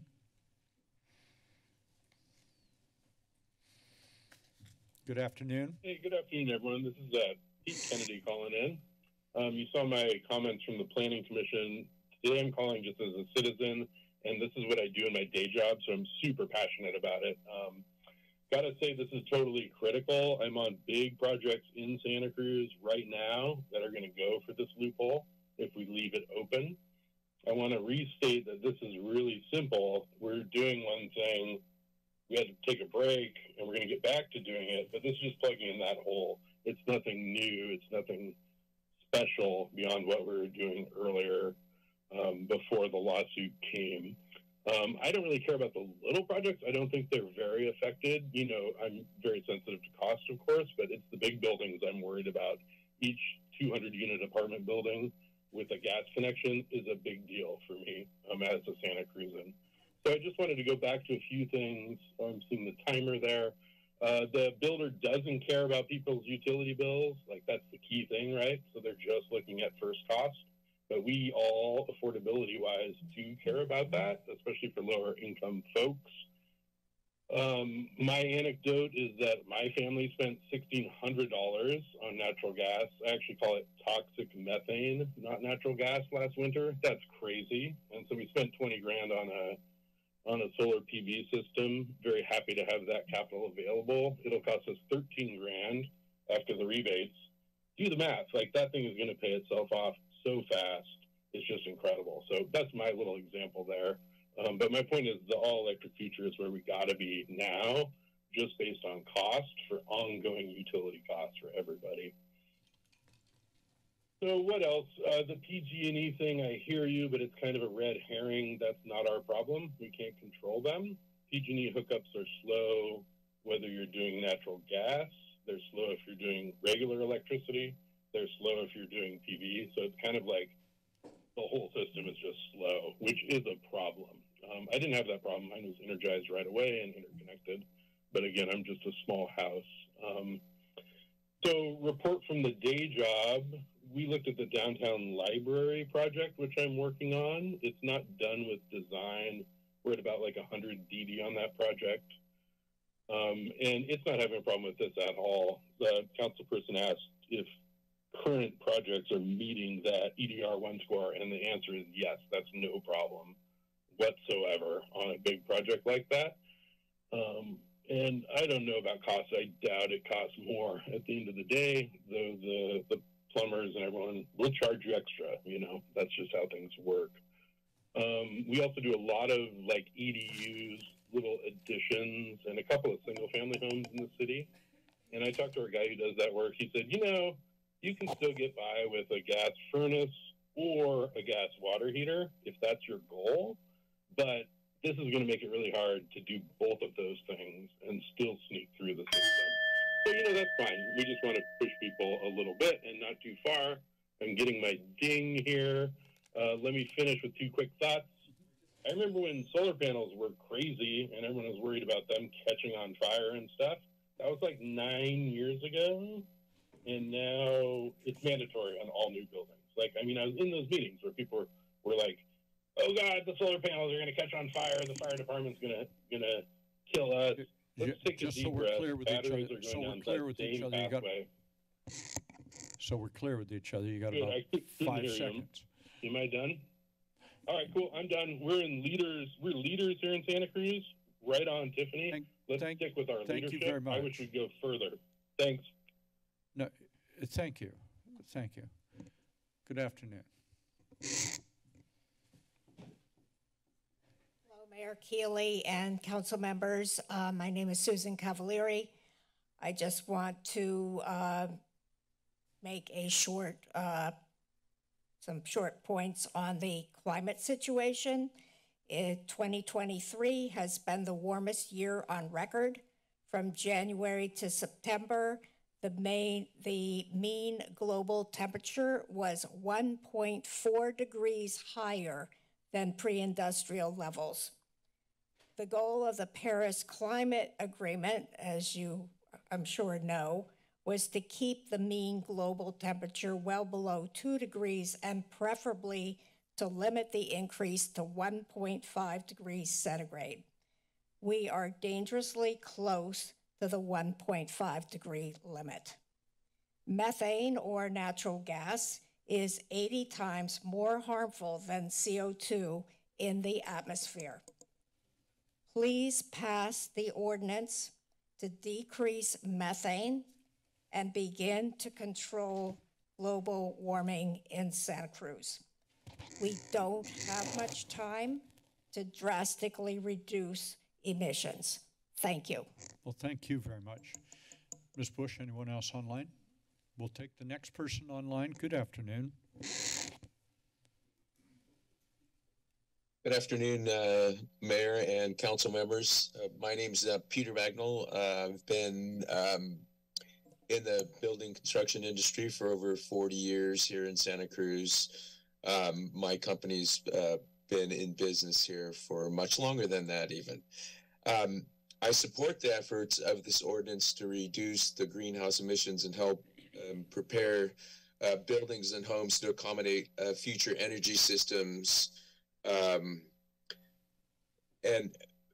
as the energy code already requires most new homes and buildings to be almost all electric or close to all electric, I think we're on the right track. I think the council's asking the right questions here of this ordinance and getting clarification on some of the items. But I'm going to restate some of them just because I think it's important for the average citizen that may be thinking about doing an ADU or a new home because the costs are so high. Are the complications of this REACH code absolutely necessary and worthwhile? Because it's going to be problematic for a lot of the users of this ordinance because of the additional costs. Are the points or percentages above the energy compliance baseline even possible to achieve on all projects? And I say that, you know, most things are possible, but sometimes they come with a cost that is extreme. And I think in some of the cases here, they may be extreme. I have several brand new homes that have been built in Santa Cruz, City of Santa Cruz, County of Santa Cruz in the last couple of years. Some of them all electric, and none of them have, even the all electric homes haven't really been above the required percentages required by maybe 1 to 2 percentage points, not anything much more than that. So I'm worried if, you know, that we're trying to get these extra 9 points for a residential project and you know, a percentage for multifamily. So at what cost for this additional work? Is it proportionate? Can the citizens of Santa Cruz really afford these costs? These questions really need to be clearly answered and defined in some of the cases before moving forward. One of my suggestions would be to lower the percentage points and to a lower levels to make it a little bit easier for most people to comply. Thank you. Thank you, sir. Good afternoon. Hello, and thank you, council members. My name is Sophia Schwartzky, and I am a customer accounts manager with Central Coast Community Energy, or 3CE. And I'm here today to express 3CE's support for the city's REACH code efforts. Your city has emerged as a climate leader through the adoption of your climate action program and the establishment of community-wide greenhouse gas reduction goals, including achieving a 40% reduction by 2030 and carbon neutrality by 2035, among other initiatives. Adoption of the proposed code amendment incentivizing electrification aligns with the city's greenhouse gas reduction goals, is cost-effective, and is further supported by rebates and incentives offered by 3CE to encourage the electrification of accessory dwelling units and affordable housing. 3CE's governing boards have identified electrification as a strategic goal, recognizing that all electric buildings are cost-effective, highly efficient, provide cleaner indoor air quality, and provide substantially lower operational emissions than buildings that use gas appliances. As individuals, the most significant action we can take to reduce greenhouse gas emissions and enhance air quality is to transition from fossil fuel appliances and vehicles to all electric alternatives. Currently, 3CE supplies 50% clean and renewable energy to our customers, and we are on track to reach 60% clean and renewable energy by the year 2025, which is 5 years ahead of the state of California's goal. Our strategic commitment is to meet 100% of our energy demand with clean and renewable resources by the year 2030, which is a full 15 years ahead of the goal set by our state. And this is in perfect alignment with your sustainable municipal government measure M2 to procure carbon-free or 100% renewable electricity for municipal operations by 2030. Together, the City of Santa Cruz and 3CE are poised to achieve our climate and clean energy objectives, and we enthusiastically support this REACH Code effort. Thank you so much for your time this afternoon. Thank you very much. Please pass our thanks and appreciation on to your colleagues at your organization. Mr.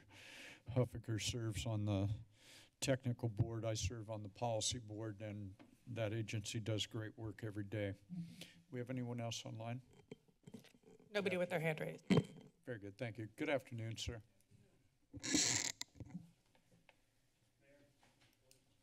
Council, I guess, not board, council. That's right.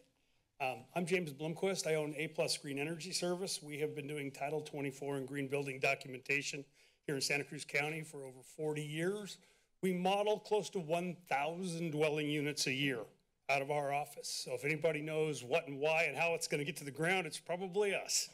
And I commend these guys for their work. They have great studies, but I've been doing it longer than most of them have been alive, okay? And I know what people are doing and what they actually see in the field, because also as a HERS rater and a 100-year contractor for my family, we've been out there a long time. For Ms. Golders, the reason that doesn't apply to additions and alterations is the metric is not there for the source energy when you do an addition or alteration.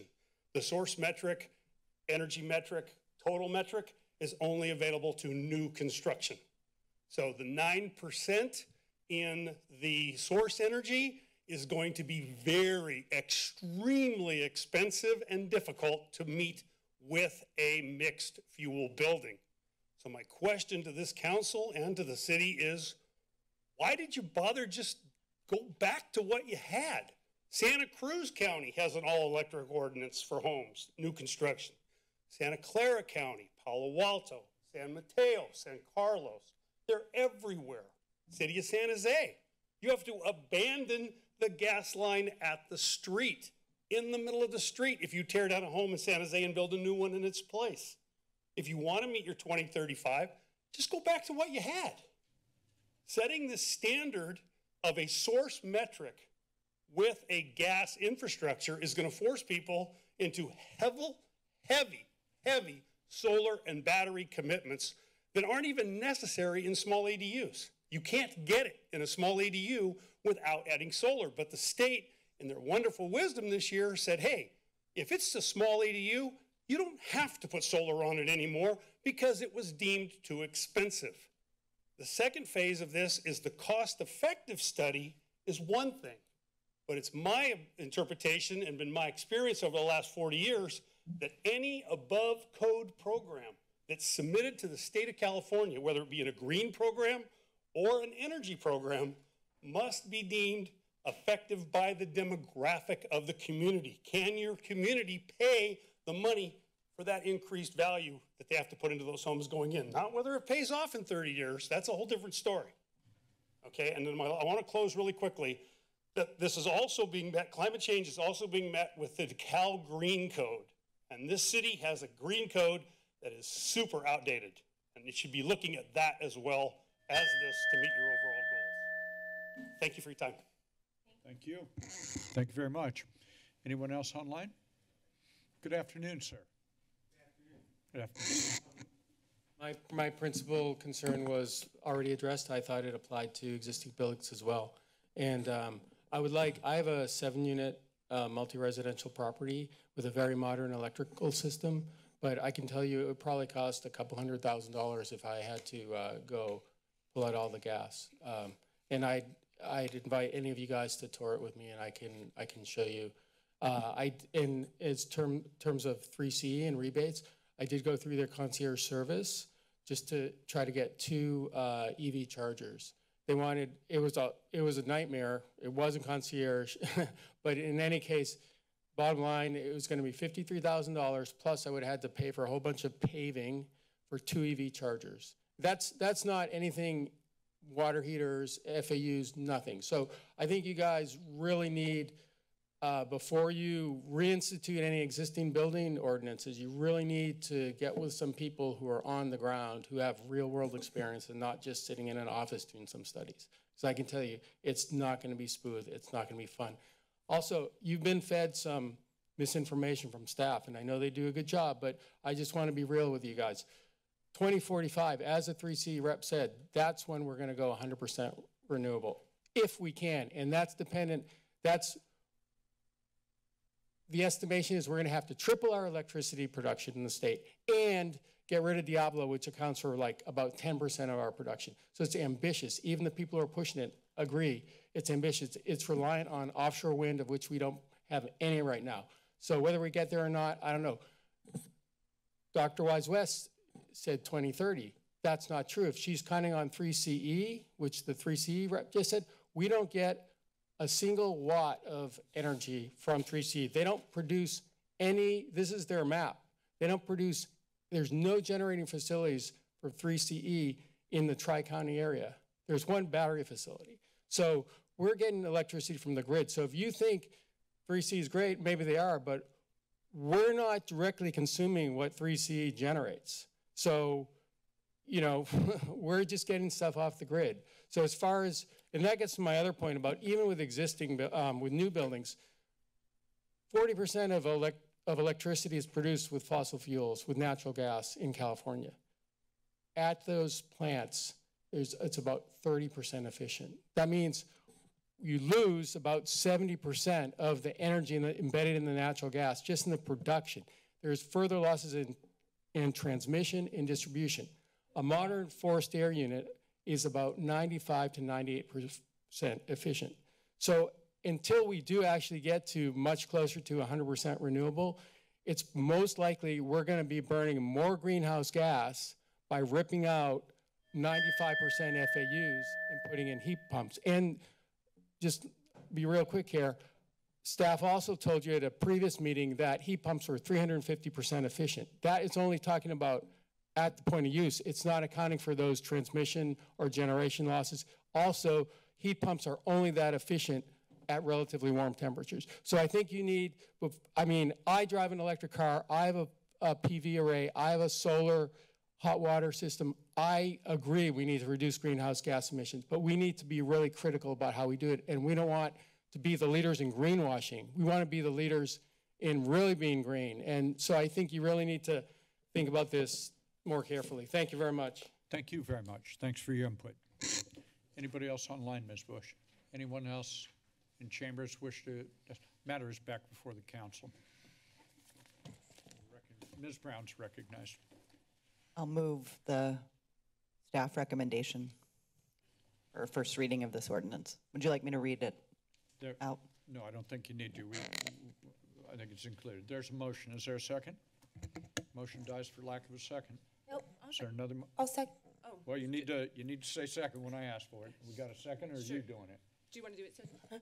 I'll second the motion. Motion and a second. Open on the motion. I have a question, if I may. No, let's do this. Open on the motion, then we'll recognize you for a question. Sure. Well, I will just say that I've been following this very closely. I learned a lot about REACH codes prior to our actual natural gas prohibition ordinance. I'm very supportive of moving forward in any and all ways that we can. We are in dire crisis. I'm not going to wax forth about that, but we have to do everything we possibly can to promote alternatives to natural gas, to reduce carbon emissions. If anybody has a question about that, I think that right now the science is very clear. And so, I don't necessarily feel the need to kind of re-litigate the question of whether or not we're moving in this direction. I recognize that this does mean that the pathways create some kind of administrative and other complications, but it is the right thing to do. And so I'm very supportive of that. I would have been happy to stick with maintaining our prohibition on the books, but given the advice that we received from legal counsel, was willing to go along. In this case, I think that our staff have worked very hard to find a path forward, and I appreciate it. Further on this? I have a question. Ms. Watkins is recognized. My question is in regards to the proposed language that Lee Butler offered. Is that incorporated in the motion that you're proposing?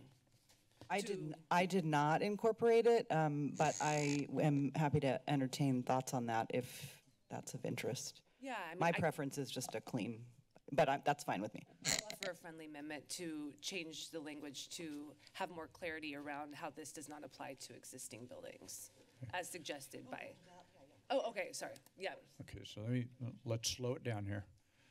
There's a friendly amendment offered to direct staff in bringing this back for the next reading to have statements in the ordinance which make it clear that this ordinance does not apply to remodels or expansions of existing structures of any kind. I accept. Ms. Bush, you have that? We're good? Okay, further on this? You have further?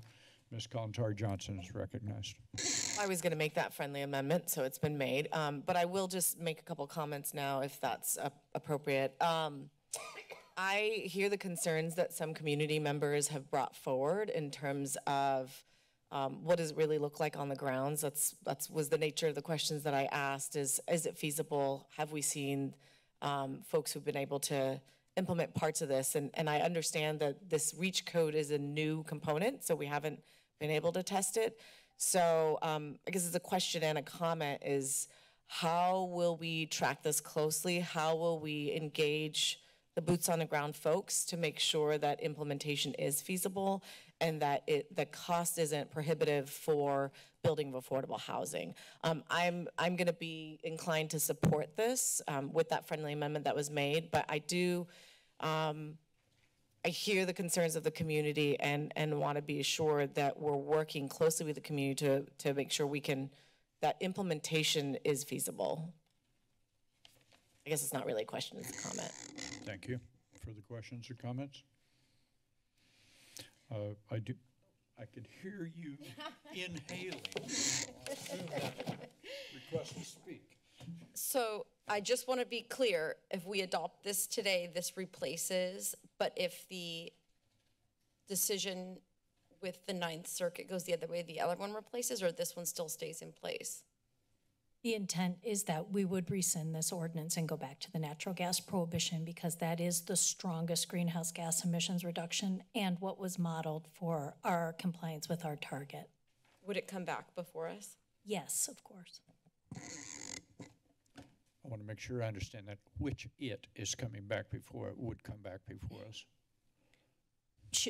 Should the case be resolved such that we would want to go back to our natural gas prohibition, we would come back to council to rescind this ordinance if indeed it is adopted and remove the suspension from the natural gas prohibition. That would require council action to do so. Thank you. You're welcome. Further questions, comments? Mr. Kandati, did you have something on this? I'm sorry. You had your... Just briefly, that would in effect be a new ordinance. Thank you. Thank you.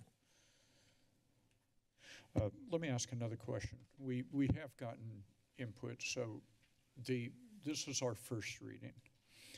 The ordinance will require a second reading when it returns to us, correct? That's right. And when that second reading is on our agenda, the friendly amendment will be adopted, that'll be before us as well. This will all be here in the second reading of the ordinance, correct? That's right. I understood the motion to include the language Yes, that it was does. suggested by the planning board. Yes, and we would adopt that today so that when we see the second reading of the ordinance, that would be in it.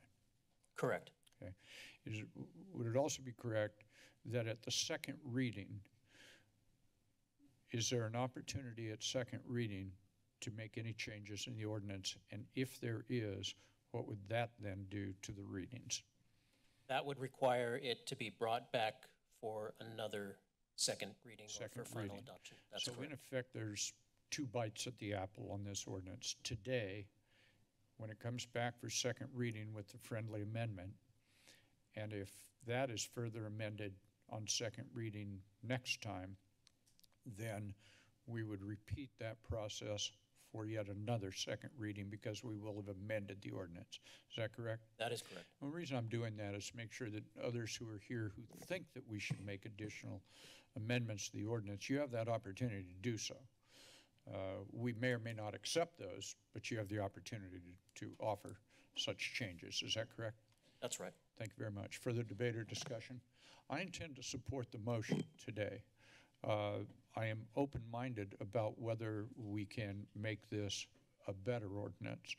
I want to thank the staff. I think this is very technical work, obviously, and to find a path the way you did where what we wanted to do and a court making a trial court decision and how we continue on. Thank you. That's not the easiest thing in the world to do. You've done a great job on that. And I'm not going to put a comma that erases that.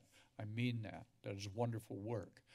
I do think that, at least for my part of this, I'm going to be open-minded about whether there are other amendments we could take which would keep faith with the spirit of this ordinance. And so when this comes back,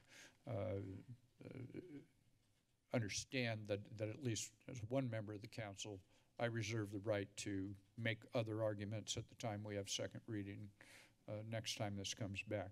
Further questions or comments? Seeing and hearing none, the clerk will call the roll. Councilmember Newsom. Aye. Brown. Aye. Watkins. Aye. Bruner. Aye. Kalantari Johnson. Aye. Vice Mayor Golder. Aye. And Mayor Keeley. Aye. Thank you very much. Thank you, Excellent Council. work. Excellent work all around.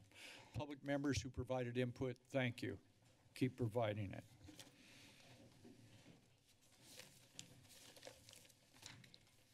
We're on item 18. This is development impact fees, annual report for the child care and public service impact fees.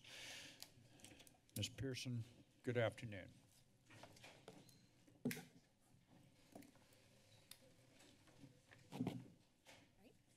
Well, good afternoon, Mayor and members of the City Council. My name is Vivian Pearson, and I am with the Planning and Community Development Department. I'm also grateful for the Fire and Police Department and the Office of Economic Development and Housing for joining me here today. I am pleased to be able to give you an annual update for the fiscal year 2023 Child Care and Public Safety Impact Fee Report for Fire and Police. The fees were effective in June 2021, and the impact fee goes towards some of the public safety for fire and police, as well as for childcare.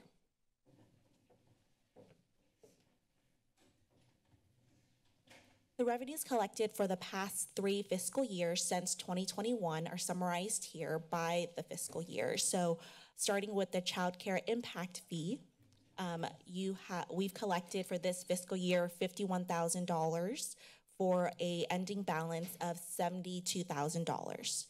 For the public safety impact fee for police, we have collected $90,000 for an ending balance of $109,000. Then also for the impact fee for fire, we've collected $86,000 this year for an ending balance of $107,000. Now for the fees for the public safety, fire and police do intend to use these funds towards vehicles, apparatuses, upgrades, and using those funds towards those improvements and serving the future residents and employees as a result. And then also the child care impact fees, as City Council considered last year after allocation towards the child care component of the library affordable housing project. The rest of the funds will go towards a child care facility assessment fee. Thank you, Bonnie. Also, there is a requirement to spend the funds within 5 years. So we're looking at 2026 as when we need to utilize these funds. Now, the question before you today is going to also be the exemption of the 100% affordable housing. And when the council did approve this in June of 2021, 100% affordable housing was exempt from the Mormon. So I also wanted to highlight here that since 2021, there have been 4 projects that have been exempted. And so we did estimates of what these numbers would look like. And so for public safety, for the ones that have already been exempted, that would have been $260,000 for public safety. It would have been $70,000 for child care impact fee. Now, looking at the projects in the pipeline that we know of presently, we have 4 projects coming down. And for child care, for public safety fees, that would be $445,000 that would be exempt currently, and also $120,000 for childcare.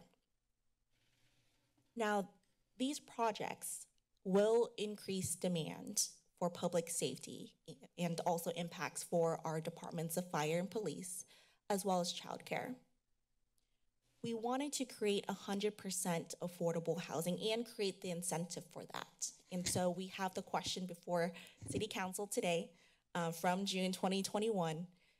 Would you be interested in evaluating this exemption? And do you want to continue collection of maybe some or all, or just consider an exemption from the child care and public safety impact fee ordinance? Thank you. That concludes my presentation, and thank you to Fire, Police, and Economic Development and Housing for joining me today. Thank you, Ms. Pearson. Either chiefs wish to make some opening comments? If not, that's fine. Not compelling you to, but if you wish to. Okay, anyone else? Well, Chief, good afternoon. Thank you, Mayor. Rob Bodie, Fire Chief. Council, thank you for the opportunity. Again, I think Ms. Pearson gave a pretty compelling, great informative presentation. And I think she made a good point that I think Chief Escalante would agree that, again, it's not so much the fact that, is it affordable, is it not affordable? It's the sheer number of these units and the square footage. And those only tell part of the story. In some of those, we're talking, I think, in total, those 8 projects, over 400 units. And I believe it's 375,000 square feet. So again, from a fire perspective, that's of legitimate concern. But along with that, the other piece to that story is the size and scope of these structures. And it sort of is changing the dynamic, at least the landscape for the fire department and how we respond to these. So the people that are in these buildings, we are going from low and mid-rise to mid and high-rise. All very necessary for what we're trying to achieve as a city. But again, I think we need to be very, we need to react in such a way that is realistic, as we've seen in previous requests for additional funding for fire apparatus. The cost for this equipment has gone up 25% and in some cases even 52% for a variety of reasons. And so I'm just trying to make sure that we are being proactive in funding these efforts in the future. I'm happy to answer any questions in regards to this presentation and how it affects fire specifically if you do. Chief, thank you, sir. We ready for that? Ms. Kalantari-Johnson, we're ready. Okay, I do have some questions specific to the concerns you brought up, Chief Odie. Or maybe you can respond. I don't know who would respond. Do we see how much we could have generated with these 4 projects that were affordable housing? Is there a way to determine what the cost impact of just even those 4 projects are? I'm not sure I understand the question in terms of what we've missed out on. What would it cost the fire department, the police department to service, let's say, those 4 projects? Is that, I mean, maybe we don't have that number now, but can we determine that? That's a great question, and I would actually, I think that would help us evaluate, for the future, but I think I'll leave that to Director Butler. Okay. Thank you. Mr. Butler, good afternoon again. Thank you. So when this was originally put into place, we did a nexus study and we evaluated upcoming costs for the police and fire departments. And we based the upcoming costs on the service population being number of residents and also number of employees. We discount the number of employees because they typically demand fewer services than residents do, as is typical as part of a nexus study. And we look at that overall costs, divide it by what our expected service population is, and then we translate that, the costs per service population, to square footage. And so in terms of the increment, we have set forth the fees in a manner that is expected to represent the incremental cost that those individuals would contribute to the additional fees from police and fire. So I know that that's kind of complicated, but what it amounts to is, you know, their service demands, their needs from the police department to get new vehicles and so forth, but not all of those vehicles and such are attributable to the new resident. And the Nexus study tries to account for that. And so that's where we have the per square foot fee. So long way of saying the amount of money that we forego through the exemptions is estimated to be the amount of money that we would spend, but it's just on the capital expenses. It's not services. Right. So impact fees are providing for capital expenditures, not for the service increases. So you actually, please, you actually got to my other question. I sent an email in advance asking you this, Mr. Butler, how did we land on those fees? And I think you just explained that, because I noticed that hotels were much less than other types of buildings. So I think you just described that, but if you want to just synthesize. Yeah, thanks for sending that in advance so that I could do some digging in advance. Hotels have a number of employees. The employee density, I will call it, is about 1 employee per 1,000 square feet. And the other uses, the offices, for example, were 1 per, I'm going from memory, 250 square feet or something. Retail was 1 per 300 square feet.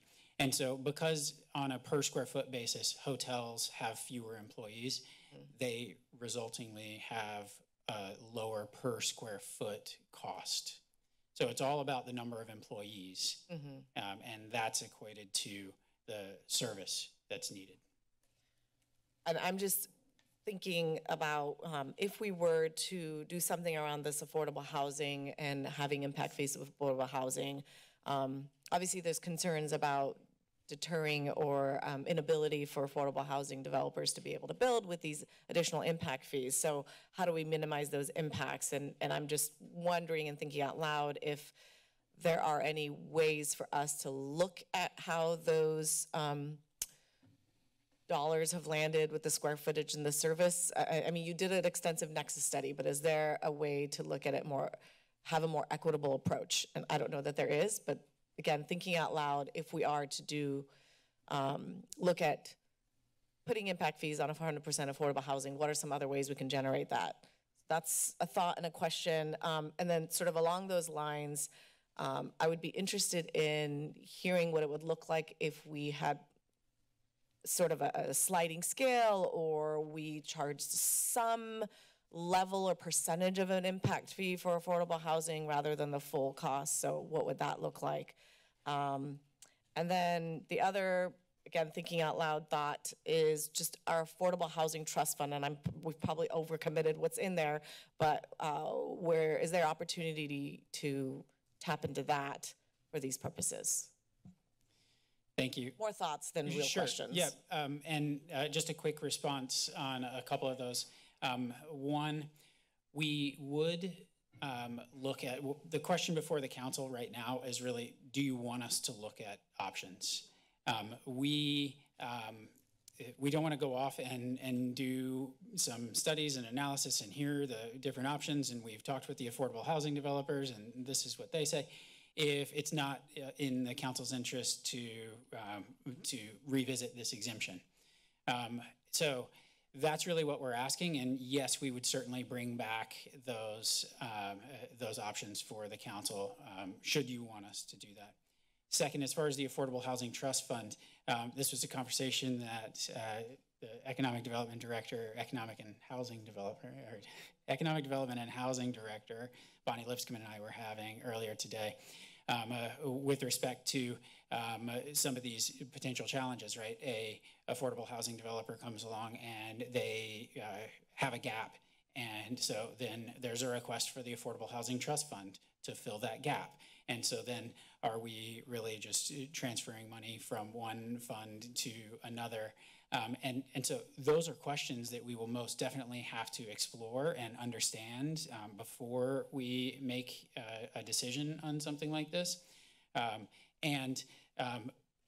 Those conversations will take time. We don't want to spend that time if the council doesn't have an appetite for it.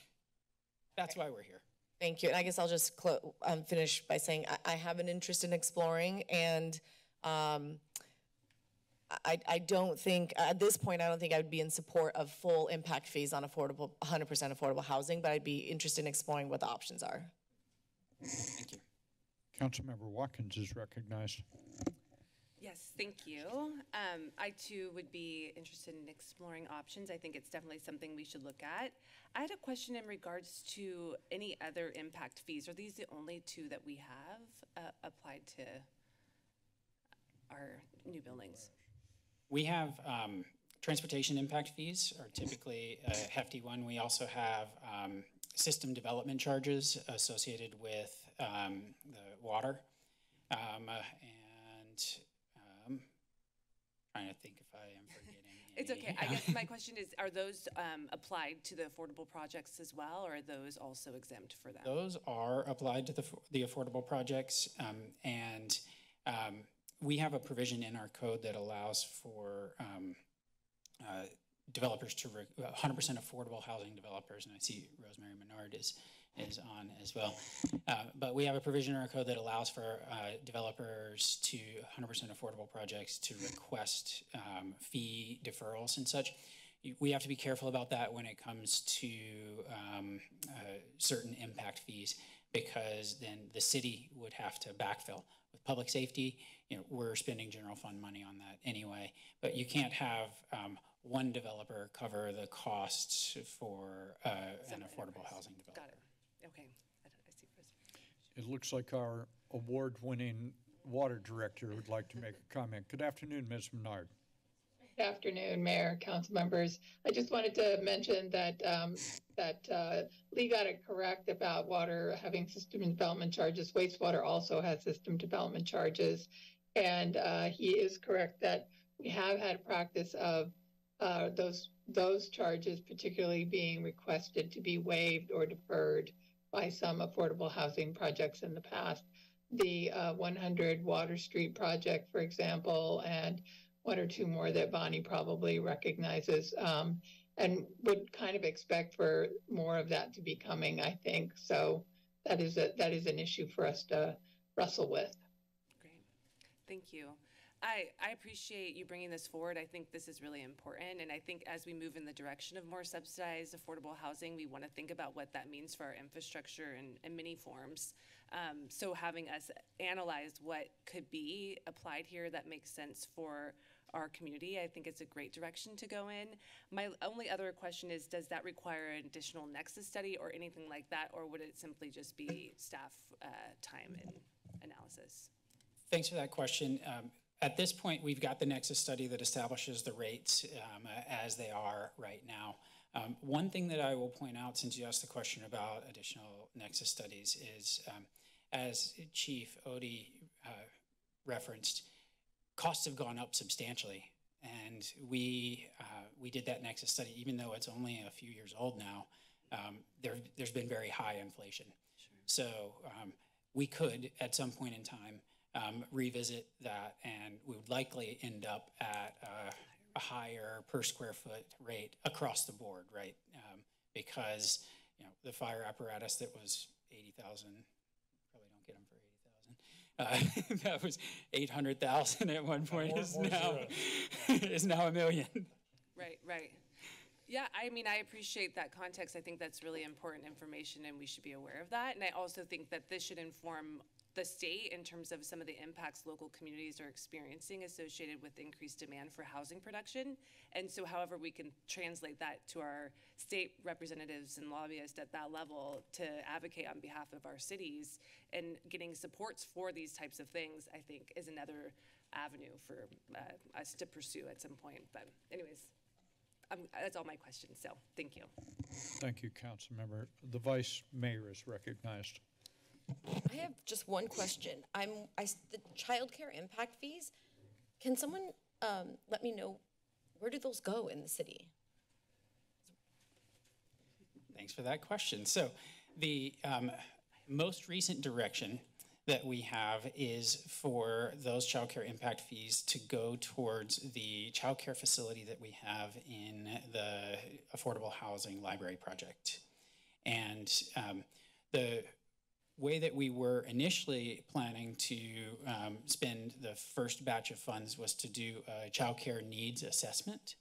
And then based on that child care needs assessment, we would then institute a program whereby we provide that funding to facilitate either the expansion of existing facilities or the rehabilitation or the continuation of existing child care facilities or the production of new child care facilities. We'd be depending on the findings in that needs assessment to help us understand where and what types and how we expand child care resources in the city.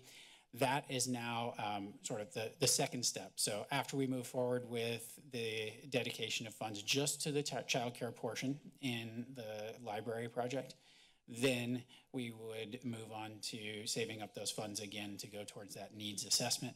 We'd then be bringing it back to the council for you to see that needs assessment and provide direction in terms of how we would dole that money out.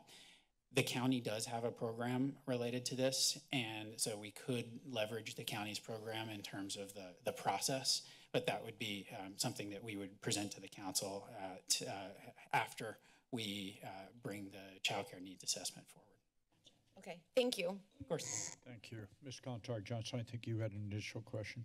Certainly. Thank you. Yeah, I just want to confirm two things. I want to confirm that the child care impact fee doesn't have that 5-year time limit that the public safety one does.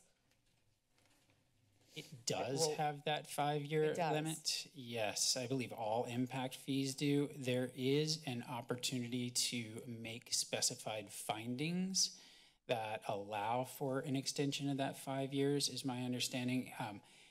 And those have to be done in advance of the 5-year timeline of the collection of those fees. Okay. Is that that your understanding as well, Tony? Yes, great, thanks. So I'm gonna assume that we're tracking that closely. Yeah, okay. The other thing that I will assume, but I wanna just say explicitly as part of our exploration that we will be reaching out and talking to affordable housing organizations and groups and advocates and developers. Just want to say that. Absolutely. Assuming we find that there is a general desire on behalf of the council, then yes, we would be doing that outreach. We'd be coordinating with our economic development team and talking with affordable housing developers to understand implications and explore the options, you know, full charges, partial charges, are there certain exemptions in some instances versus others and so forth. Thank you. That's it. Further questions, comments? Oh, yeah. Okay. So a couple of questions, Mr. Butler. We're talking, am I right? We're talking right now about that percentage of housing that's going to be constructed that is affordable. And currently we provide, am I right on this?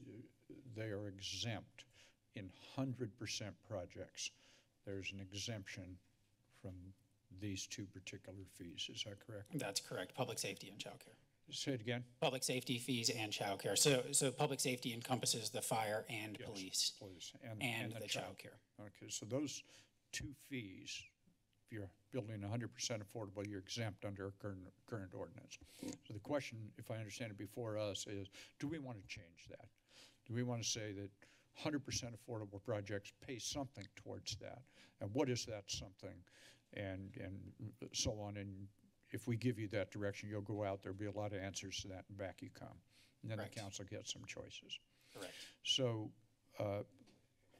and if I'm looking out over the planning horizon for the next 8 years, roughly 80% of what's going to be constructed will be market rate, I suspect, or some substantial portion is going to be in, let me start this again. We're planning for roughly 4,000 housing units to be built over the next 8 years. Some of those will be in projects that are 100% affordable, but not very many is my guess. 100% affordable housing is really hard to build, right? It is, although we end up getting decent chunks. We've got 124 units in one project, 80 in another, 65 in another, and so those do add up over time. Do add up, admittedly. Yeah, they do. My issue here is that we are going to get a substantial amount of, there's going to be $750 million of investment in Santa Cruz in the next 8 years around housing generally. And because of that, we're going to get a lot of revenue in on the child care impact fee and the public safety impact fee. From those that are currently covered, and nobody's talking here about changing any of that. It's about the 100% affordable, is that correct?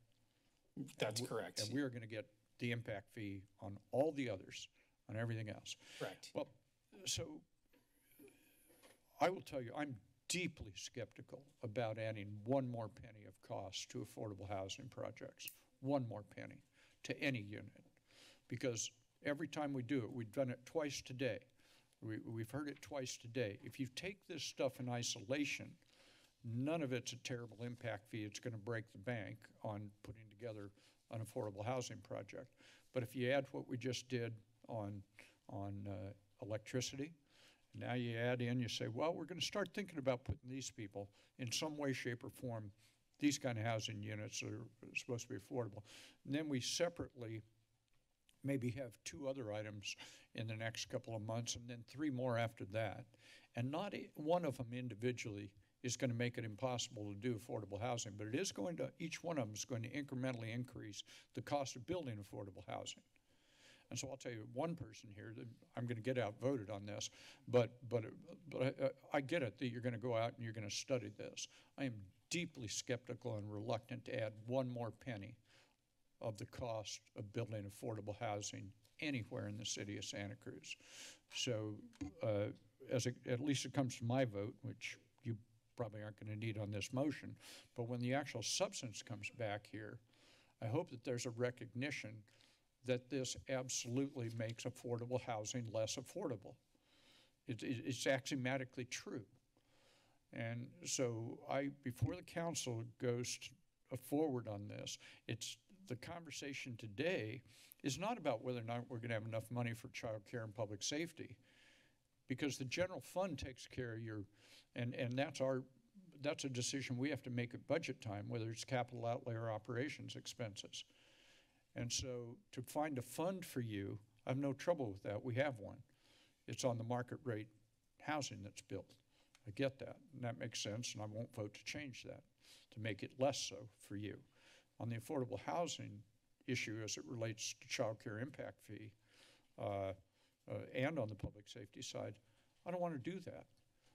I don't think there's a compelling argument yet that somehow we're not able to do what we need in public safety or over in child care other than going to the 100% affordable and saying, we're going to get more of this from you.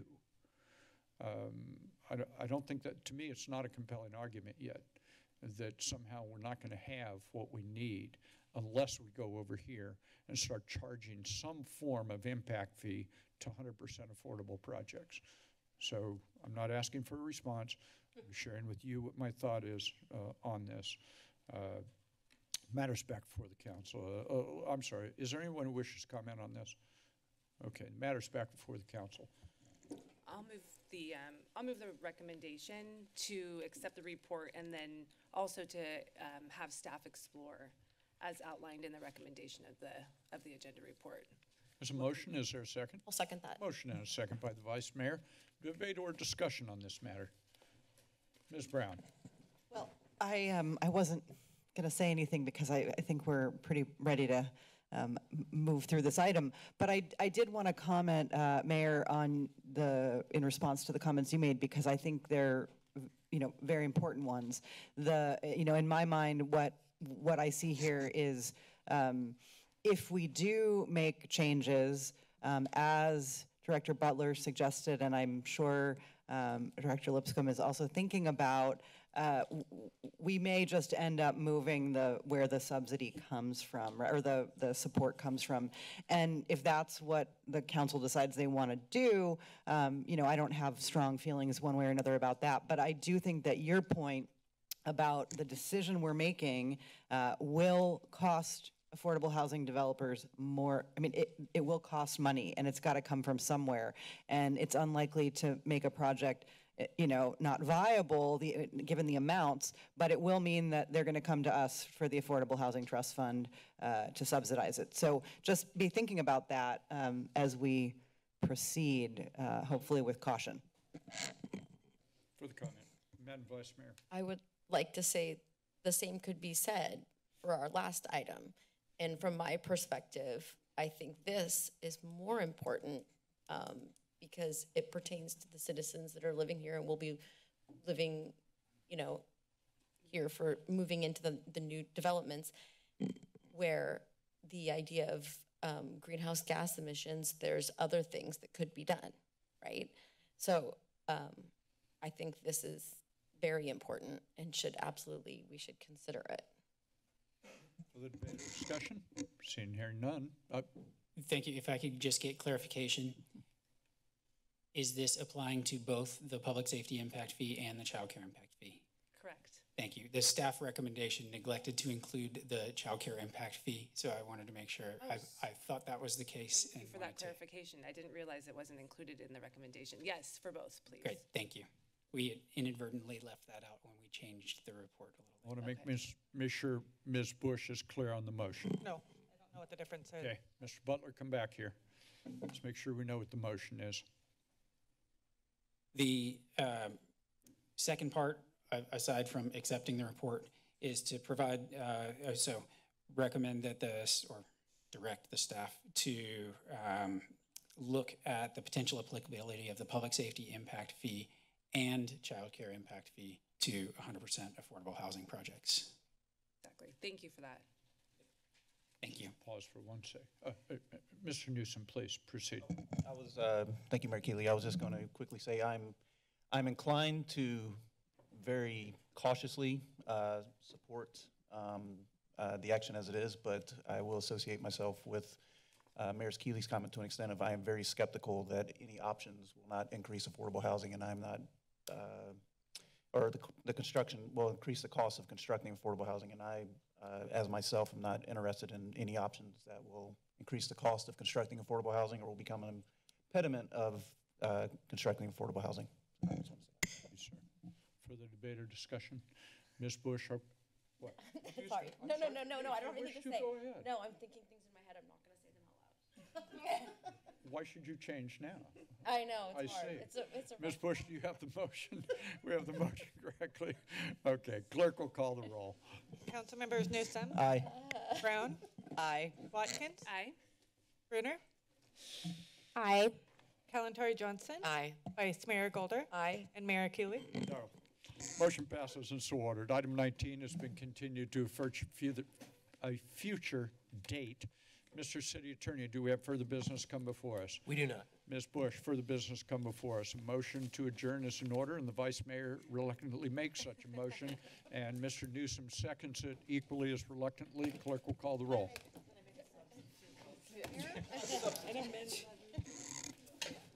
All those in favor? Aye. Opposed? Adjourned? I know. I usually do.